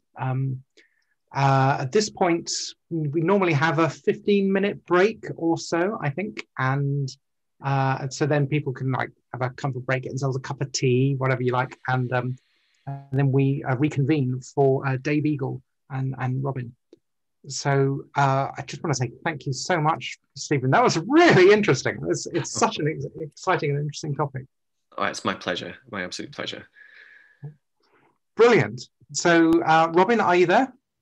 Yep. Hello. Yep. Indeed. So how about we can reconvene at 3:45? I make it 3:31 at the moment. So does that sound all right to everybody? Time for a cup of tea and whatever else you may feel the need for. So we'll stay live, and the screen will be here. So you just return whenever you want. And thank you very much to Stephen. And sorry we couldn't answer all those questions. And if you're watching on YouTube, we had a record attendance, and Stephen Feeney might like to know. So we had a record attendance for this meeting. We filled up the 100 places on Zoom straight away before we even started the meeting. And we've never done that before. And they're at the maximum. I think there were 85 watching on YouTube, and no doubt there will be more watching the recording. So you really dragged them in today. That was fantastic stuff. Oh, thank you very much. And yeah, if you wanted to email me any of the questions, I'd be happy to try and ping some. Maybe we can type in some answers on the Q&A while we're in the break. I don't know how you guys feel about it, but yeah, I've got to go now. Sorry, yeah, okay, but yes, if you wanted to forward any of them on to me. But I've got a note of them. But yeah, thank you very much. Right. Oh, yeah. Okay, so we'll resume at 3:45. Indeed. See you soon, folks. We'll go blank for a while.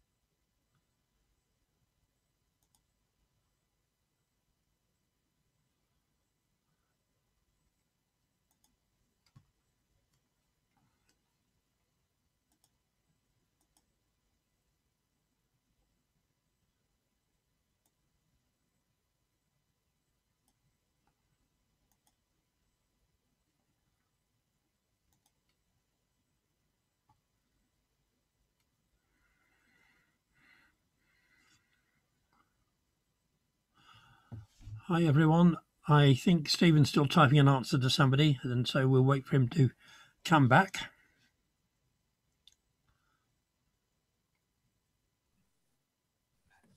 Oh, you're right. I'm still typing. There are so many questions. I spent this whole time just trying to get some answers out. So I will keep doing that if you don't mind while you're talking. Yeah, you do that. And I'll hand over to you. Right. Okay. Thank you very much. Right. I'm going to be talking about, let me see if I can share the right screen. How about that one? There we go. Right. Okay. This is what's up for the next few months. Now, it's quite a dead time in some ways because, I know my screen isn't changing. There we go. We are running out of planets. We've had a wonderful appearance of Jupiter, Saturn and Mars over the last few months, and now we're left, in terms of bright planets anyway, with the planet Mars. Now, okay, this is just not intended to be a close-up view of the planet, but it shows you what you would see looking through binoculars or whatever, a very strong and very strongly red and bright object. Now getting down to the western sky, but nevertheless still quite high up. And it is at this point in the appearance of Mars, well after opposition, the opposition was back in October, 3 months ago, pretty well, that Mars has a sort of racing match with the Earth. Of course, we're on an inside orbit to Mars, and so we're going faster in our orbit around the sun.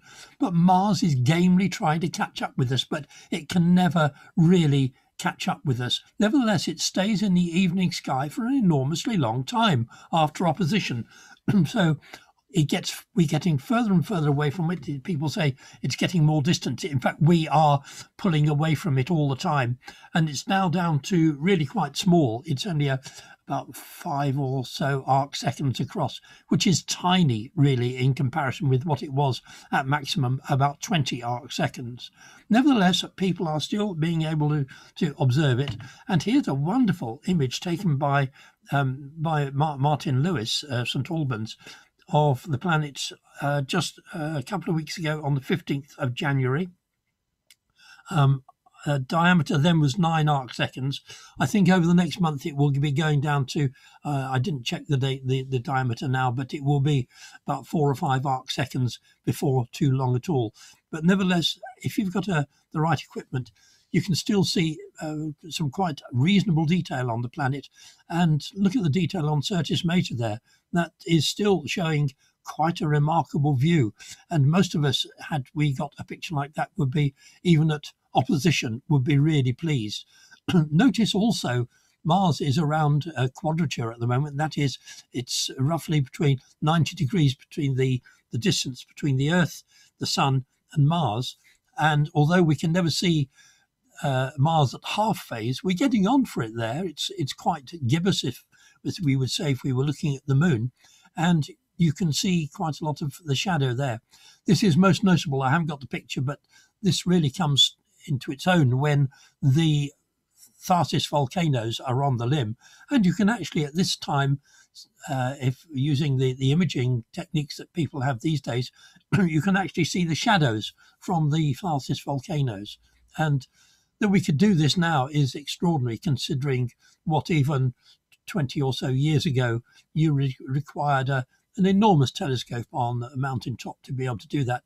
But to be able to do this sort of imaging from a back garden in St Albans is absolutely amazing. And as I say, it shows the real advances that we've got in webcams these days, what we call webcams. They're basically video cameras, quite simple cameras. They're not all that expensive, but Martin's telescope is a very beautifully constructed telescope, but nevertheless it's still an amateur telescope, and to do that from ground level or sea level, in effect. I know St Albans isn't by the sea, but compared with the mountaintop observatories, it is. So that's remarkable. But Mars, as I say, is the only bright planet around at the moment. We have Uranus not far from Mars in the sky. Neptune is getting a bit close to the sun to observe at the moment. But later on, as I say, later on in the year, Mars will still be with us. And around March, it will be close to the Pleiades. This is a picture I took a few years ago showing Mars close to the Pleiades. And that is the sort of thing we can look forward to. A great photo opportunity, as we call it.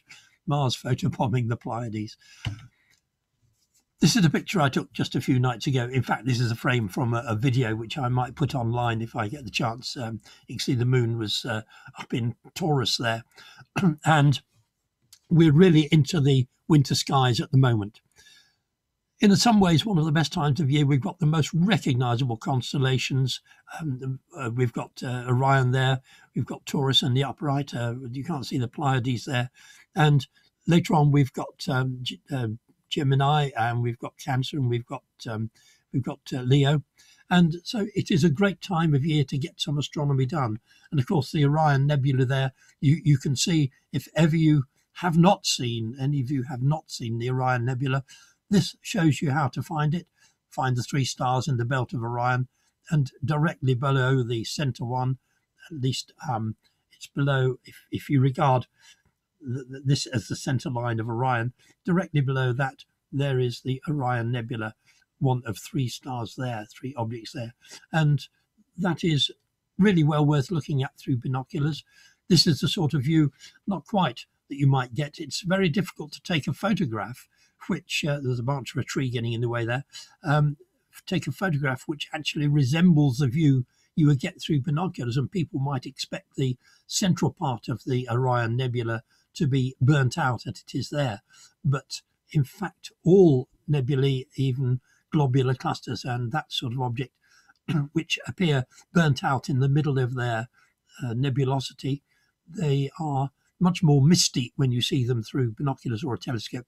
No telescope or binocular that you can get, there is no optical instrument by itself without electronic aid that will show you a nebula or a galaxy or a globular cluster looking as bright as it does in a photograph.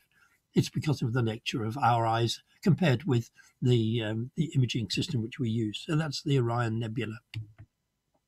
So starting with Orion there, which you will all recognize, I'm sure. And as you know, the Sirius, the brightest star in the night sky there.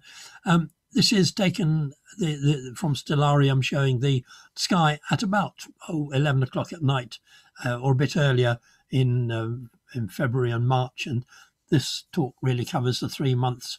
And over this side, over to the left, over in the southeast there, we have the constellation of Leo. At the moment, it is a bit more on its back as it's rising in the sky, but you will recognize Leo very strongly, very easily recognized from its shape. And Leo is the place where I want you to look for the next object, because, as I say, no bright planets around, but what we have got is the asteroids to look at. Now, if you're familiar with pictures like this, which show you the asteroids, you've got the bright planets there, and you've got all these asteroids, you think, how come I can't see these asteroids? And we had a question actually from a new member the other day, I don't know if she's watching, say, how can I observe the asteroid belt? Very good question. But you might think from looking like that this picture, that they would be all over the sky. And indeed, in some ways they are. Here's the view that I showed you, Leo there. And I've got all these little blue dots on this picture are, in fact, asteroids. They are minor planets, and you think, well, how come I've never noticed them all? And in this case, I've just taken the first 1,000 or 10,000 asteroids and allowed them to be displayed on the map. But that is a bit misleading, because those asteroids are, most of those are really faint. If we take the first 100 asteroids, this is the same view. And these are the ones that are particularly bright at the moment, because they are roughly opposite the sun in the sky, and so they're at opposition. So that's when they're at brightest in the southern part of the sky. And you can see there are, well, maybe a couple of dozen of them there. And those are some of the brightest asteroids. But if you look at the brightness of those, when you check the magnitude, they're about 12th, 13th magnitude, most of those. Now, if you look to see those that are visible with binoculars, you just get one. which is the one I want to tell you about now, which is minor planet 4 Vesta. And it's in Leo at the moment. It's coming up to opposition in a couple of months' time, about the first week in March. And you don't need to try and memorize its position here, because I've put a finder chart on the SBA website, popastro.com, and you'll see there's a news story about finding Vesta with the jokey title, Strike a Light, It's Vesta. Those of you who will right age will remember lots of boxes of matches with Swan Vestas on the front. Actually, it's not a complete coincidence, because Swan was the name of the company. I looked it up. Swan was the name of the company making the matches, and Vesta was the Roman god of the hearth, and not so much fire, but the hearth and family. And so Vesta, that's where we get the name from, and so that's why the matches were called that. So that's why Vesta and Swan Vestas have the same name. So let's go in a bit closer. Here we are. This is the view of, well, looking at the sky tonight, right out here, it doesn't look very good, but I think further north in the country you may get clear skies tonight, in which case have a look at Leo. And this map is online on the SBA website, shows you Leo. This circle here is the field of view of, that's a 5-degree field of view, roughly the same field of view as binoculars.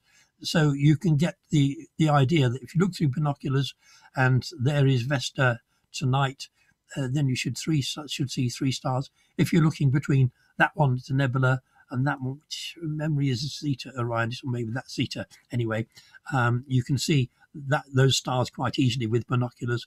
Go between them, and these stars should be roughly about the same brightness as Vesta. Those will be fainter.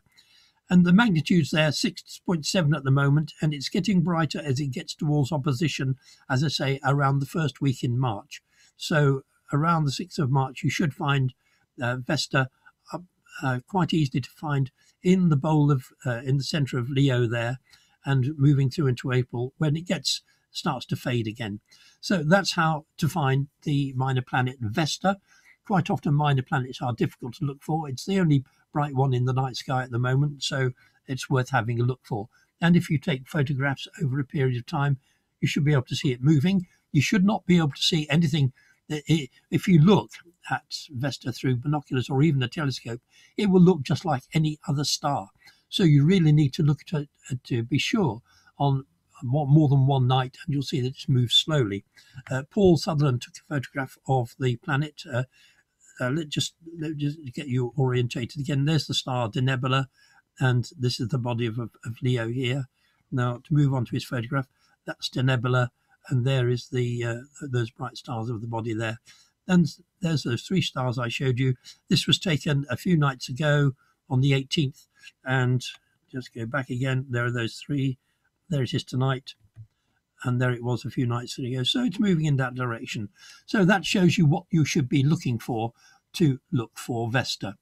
So that is something to look forward to over the next month or two. Keep an eye on Vesta and how it moves.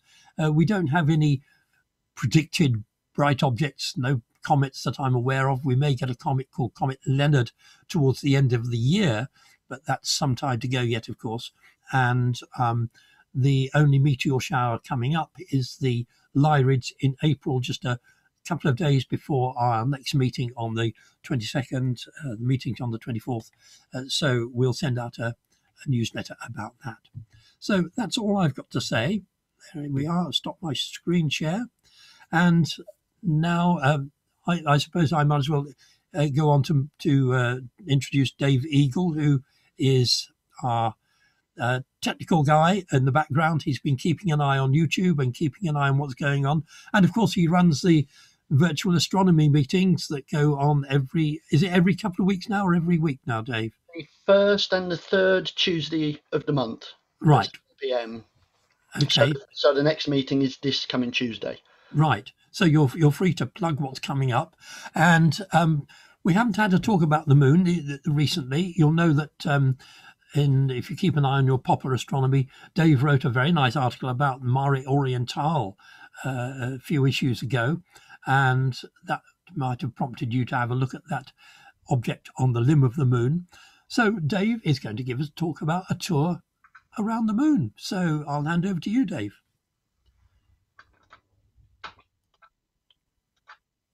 Thank you very much, Robin. Does that come up okay? Just checking. Yep. Yep, excellent. Okay, well, thanks so much for inviting me this afternoon to give everybody a tour around the moon, because we're right in the middle of the 50th anniversary of the Apollo missions. And of course, tomorrow is the 50th anniversary of the launch of Apollo 14, after Apollo 13 had the accident earlier last year, 50 years ago. So it's quite timely that we talk about the moon. And I've looked at the moon as one of those things that every time it comes around, it spoils your deep sky observing and comets, and that's what I'm principally interested in. But over the past few years, I've warmed a bit more to the moon, and I've started to enjoy it far more than I have over a good number of years. So it's a good time to show people some of the features that I've started to enjoy as I've got into it. Of course, the news is full of the red moon, blood moon, etc., so which drives us absolutely mad. But if you can catch the moon as it's rising or setting, it does produce absolutely lovely colours. And if the atmosphere is right, it goes all strange shapes as well. So that's something that's quite nice to look out for. And this was where it was just below Jupiter. So this was Jupiter some months ago as it was rising. So that was quite a nice catch there. And of course, when it appears in the evening sky or is disappearing in the morning sky, is how thin a crescent can you spot? So that's always a challenge, to see how thin you can catch the moon. I've seen it a lot thinner than this from the UK, but this one was cheating. This was taken from the Seychelles. And of course, the angle of the ecliptic is much higher up than it is from the UK, so you do stand a chance of seeing it from more southerly latitudes towards the equator. So try and catch the moon as a really thin crescent as soon as you can after new moon, or just before it disappears to new moon. And then of course catch it close to celestial objects as well. So when the moon's close to some bright planets or some bright stars or clusters, that's really nice as well. So here's the moon taken last year. So you've got Venus down here, and that's Mercury as well. I had to go away from home to capture this because I don't have a very good southern or western horizon. So I had to get out to try and capture these. So catch the moon when it's close to these celestial objects, because it makes a really nice view. And then of course the earth shine. When it's a nice crescent, look out for the earth shine. And if you can, try and observe the moon then as well, because you can see one of the bright craters here, Aristarchus, is really, really bright, and it really does stand out when the moon's a crescent and it's got the earth shine shining on it, because it is so bright. But we'll come to that in a little while, because that's one of my favourite craters. And then catch a mineral moon. So if you take a picture of the moon, now you don't realise that you've probably got pictures on your hard disk or on your disk on your camera that you've taken of the moon that do show the colours of the regolith. So you can capture that quite nicely, and you've probably already got pictures that have captured that and not realised it. So I have put on my website a guide to actually producing a mineral moon using Photoshop by increasing the saturation. So give it a go. Get some of your old images of the moon out and see if you can draw out some of the colours of the regolith on the surface, because it's absolutely wonderful, because the bluer areas are rich in titanium and the brown areas are rich in iron. So you can see the differences on the surface, which is fantastic. And another huge feature is Mare Imbrium. Absolutely fantastic impact feature, and it's got so many little details going around it that you can spend just hours just looking at those. And then towards the southern part of the moon, we've got this crater here, which is Clavius, and it's just jam-packed full of these tiny little craterlets. And of course, it depends when you go out and what the scene is like, how small the craterlets you can see on the floor of that crater. But when you get a really good night, you can count lots and lots of craters. So get out there and keep looking, because it does change night to night. And this was a night that was really, really good, but the image is a little bit grainy. But you can see it's captured really, really tiny craters in the bottom of the crater.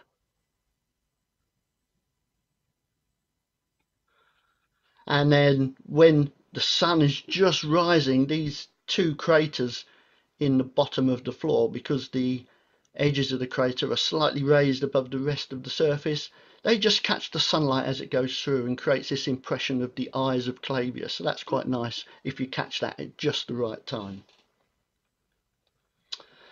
And then we've got the straight wall, Rupus Rector. So here it is. So this is sunrise. So just the sun rising over it, and you can see it's creating the shadow. It's not quite as steep as it would look there, so it's not really a wall, it's more of a slight incline, but those long shadows do make it stand up really, really well. And you see this little rill down here near the crater Burt as well, which is quite nice. And then once the sun's actually gone the other side, so once you've gone past full moon, the sun is coming from the other direction, so instead of getting the shadow, you get it as a bright line in there. And some people have said it looks like a sword, a saber, on the surface of the moon, so that's quite nice. And of course the lunar X, everybody gets really excited about a lunar X. It's another one of these clair obscure effects that you can see, and Mary McIntyre produces a blog where she puts down the lunar X times. So here's the moon. So this was taken, it's just around first quarter when you get the sunlight just hitting it right, and you can see the lunar X just here, down there it is. And it just happens, it lasts for about 2 hours as the sun's rising over 3 craters, and it's Purbach, Le Carre and Blanquinus, and it's the ramparts of those 3 craters that just catch the sunlight and produce this X effect. So really, really nice to catch that at just the right time, but it only lasts for about 2 hours, and you have to see it at just the right time, because if the time happens when the sunlight hits it and it's below the horizon, you're not going to see it, so you can't catch that every single month. So there's the lunar X, but if you look at it a few days later, I specifically went out to take this picture just to show what the difference is. So here's the X a few days later when the sun is almost overhead on the feature, and you can see it doesn't really stand out at all. So nobody's looking at the lunar X at this time, so it gets a bit left out when it comes to that time of the moon. And if you leave it a little while later when the sun's setting, again you can see it looks nothing like the lunar X here, but the shadows are nice in the crater there, which looks really nice. The shadows look fantastic on the moon when you catch them bright. And of course there's the lunar V as well, which happens about the same time. Oops, I've missed my moon. There it is. So it's the lunar V here. So it's a little bit further north. So there's the lunar X, you can see there, and there's the lunar V. So here it is. It's part of Mare Vaporum, close to Rima Hyginus. So this is the Rima here. And then a few craters, Trisneca, Agrippa. I always think that sounds like a wrestler myself. And a few other craters around there as well. And Robin mentioned Mare Orientale, and here it is. So this is a view taken from Luke Jerram's Museum of the Moon, and if you haven't seen the Museum of the Moon, when we're allowed to, just go out and see it, because it's absolutely amazing. So this is a view we can't get of this huge impact feature on the surface of the moon, because it's just tucked around the edge, so we can't quite see it around the edge. But because the moon wobbles slightly, so this is the sort of view we normally get. So you can just see hints of it here. You can see this long bit here is this bit here, and this little wiggly bit here is the same as this one. And this is Grimaldi, one of the featureless craters, which is a little bit further around the edge. But libration, the moon wobbling slightly, this effect of libration, actually brings it more into view at certain times of the month. And so you can see here, this was taken on a different evening. You can see how much further Mare Orientale has moved into view. So we can see a little bit further into the crater. And sometimes it's not as good, sometimes it's not as far. So you have to wait for your moment to actually catch it when it's really leaning in. And here's an explanation. When somebody says to you, why do you keep taking the same part of the moon? Because next time you go out, you get a much better image because the seeing's much better. And so you can see this one was liberated in quite a long way, and the actual image came out really, really nicely. But it does need a favourable liberation to be able to see it. And here's one that was a little bit better, that particular evening. You can even see the floor of the Mari itself just coming into view as it nodded into view. So yeah, we got a nice peek into that around the edge, and that was taken last year. The crater Plato in the northern part of Mare Imbrium. It's got these lovely shadows as well, and it looks pretty flat most of the time. But if you get the shadows right and you get the seeing right, get out with your telescope and see if you can spot some of these little craterlets in the floor of the big crater. I've managed to capture 5 on this one, and this reel going out to the edge here. So get out and have a look and see if you can see those little craterlets, but you have to get the sun at just the right angle. And then Ptolemaeus, that's a lovely crater, this huge one here. It's got this little ghost crater sitting in there as well. That was pointed out to me when I was younger. There's a really nice feature you can see in that.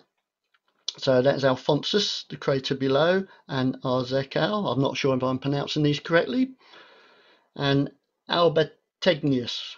I don't give myself any favours doing these anyway. But if you look at it from that point of view, the person pointed out to me in an image a long while ago, with these shadows, they create shapes, and the human brain is really good at picking out shapes. And somebody pointed out a photo to me when I was quite young, I was probably about 14, 15 at the time, and showed me an image of Ptolemaeus. And when the shadow's just right, it looks like a church or a cathedral. And I've only ever seen it twice since I was a teenager. So you have to catch it at the right time. And that's when I tried to capture a webcam to show it developing and do a time lapse, but it didn't turn out very well. But it did capture the effect anyway. And then next door to that, we've got this Catena Davy, or the Davy crater chain. So you can see it here. Now this is a line of craters that have been created by something breaking up before it hit the surface of the moon. So there it is. So you can see this line of craters all lined up nicely along the moon. So there's Ptolemaeus again, Alphonsus, and that's the Davy crater, and this is the chain, or the Catena, in there. And there's 23 individual craters within that impact.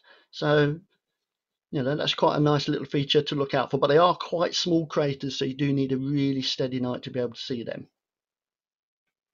And here's an image taken by Apollo 12 of the chain. Look at that, absolutely marvellous, seen from lunar orbit. And another one that I really like is the Messier crater, named after Charles Messier, the famous comet hunter. And you can see why it's named after Charles Messier, because it has these 2 rays leading away from it. But it's a double crater because they think it's an impactor that hit at an angle, so it sort of bounced and made 2 craters and splashed out the material from the surface of the moon into those 2 tails. And there's an image taken a little bit high resolution, a little bit grainy, but you can see the strange shapes of these 2 craters. But have a look and see if you can see those 2 tails, because they do stand out easily even in binoculars. So get out there and have a look at Messier crater and have a nod to the famous comet hunter from the past. And there's another one as well showing that strange structure within the crater.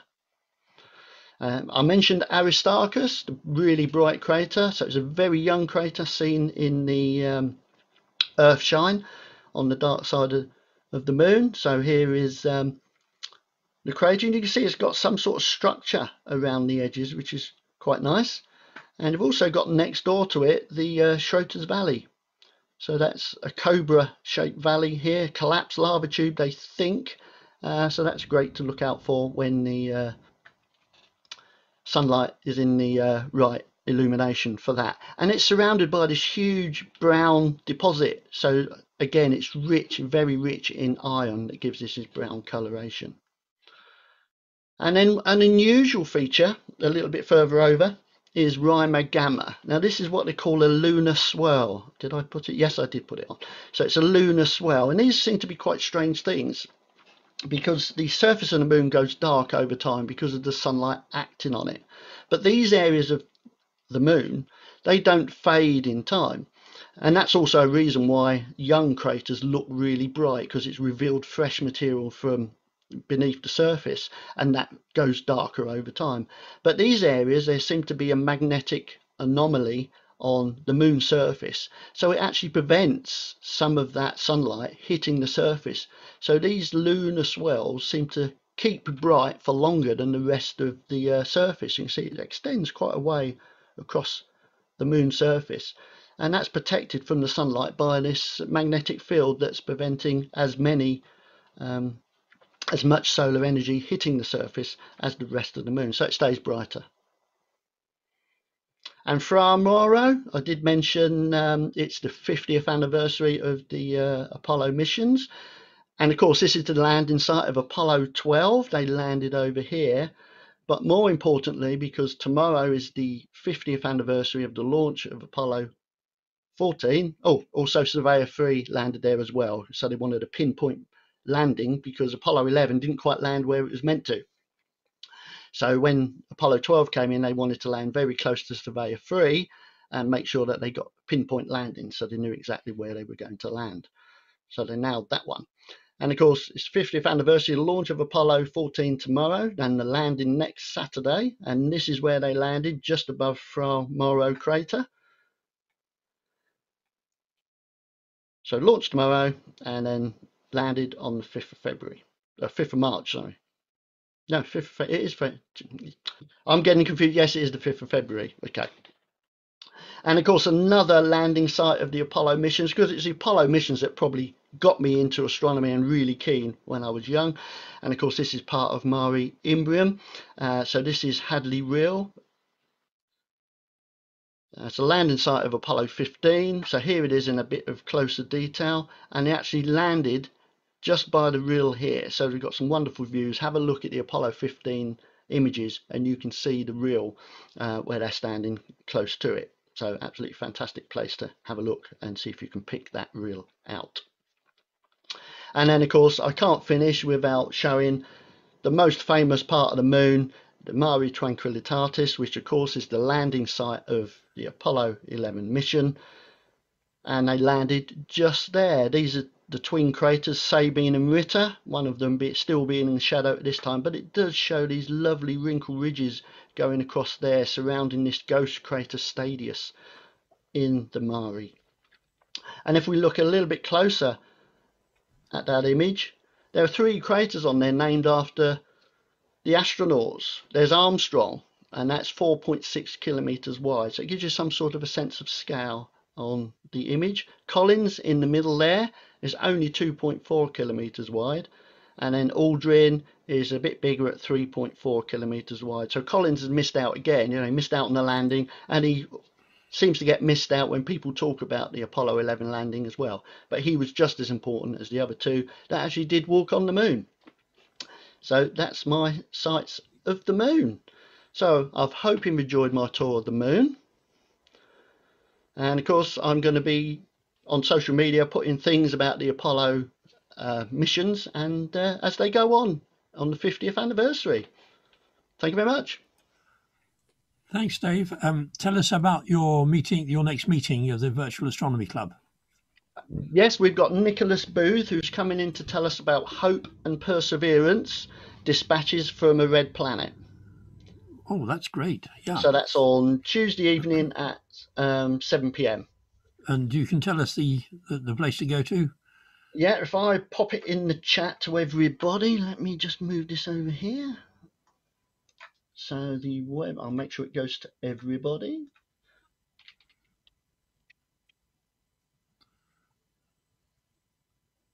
Did you take all those lunar photographs yourself? I guess you did. Yeah. Beautiful photographs. And I can see the colours that you were talking about on many of those as well. That's right, yeah, because when I use a one-shot colour camera, so what I do, I go in and I slightly saturate the colours. But it's a very fine balance between bringing out the colours and making them too much. Yeah, so yeah. So I hope it encourages a lot of other people to go out and photograph the moon. And I hope one day we'll be able to get our lunar section director, Dave Graham on. I'm not sure if he's watching today, but he will. He's got to get his a Zoom talk together, and maybe he'll be coming along to a meeting in a few months' time. So that's great.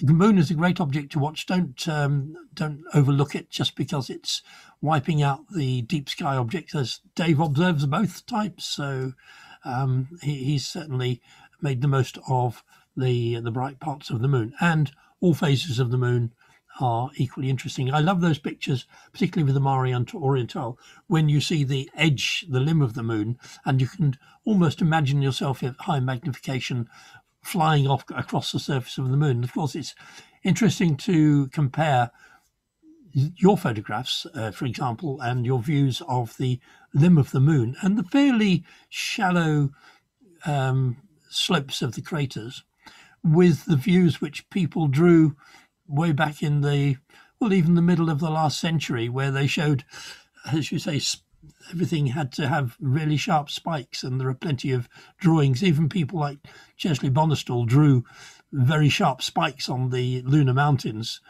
whereas in fact you don't need to assume that they're quite shallow slopes in fact, aren't they?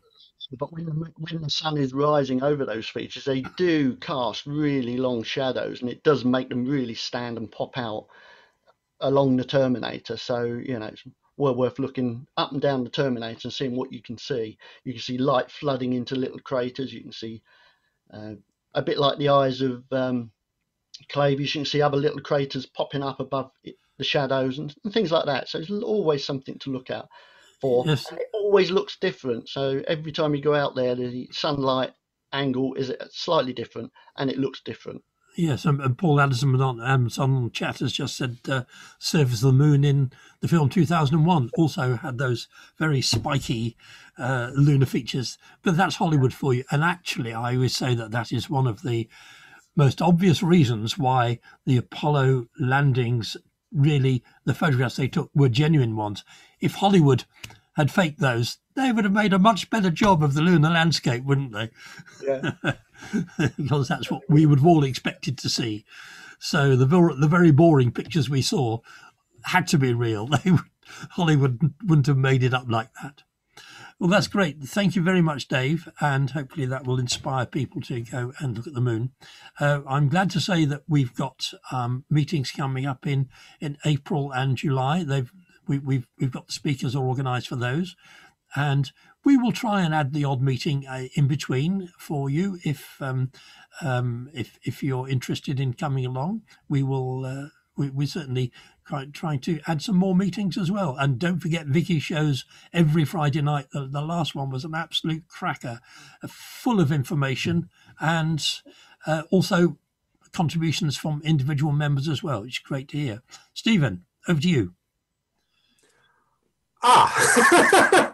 I guess it just falls to me to wrap up. I was just going to add that Vicky's meetings are really buzzy. They're a great show. So catch them on Friday nights from 8 p.m. I think it is. Yeah, that's right. Yeah. Yes. Mostly every Broadcast Friday on night. Facebook. And the next one will be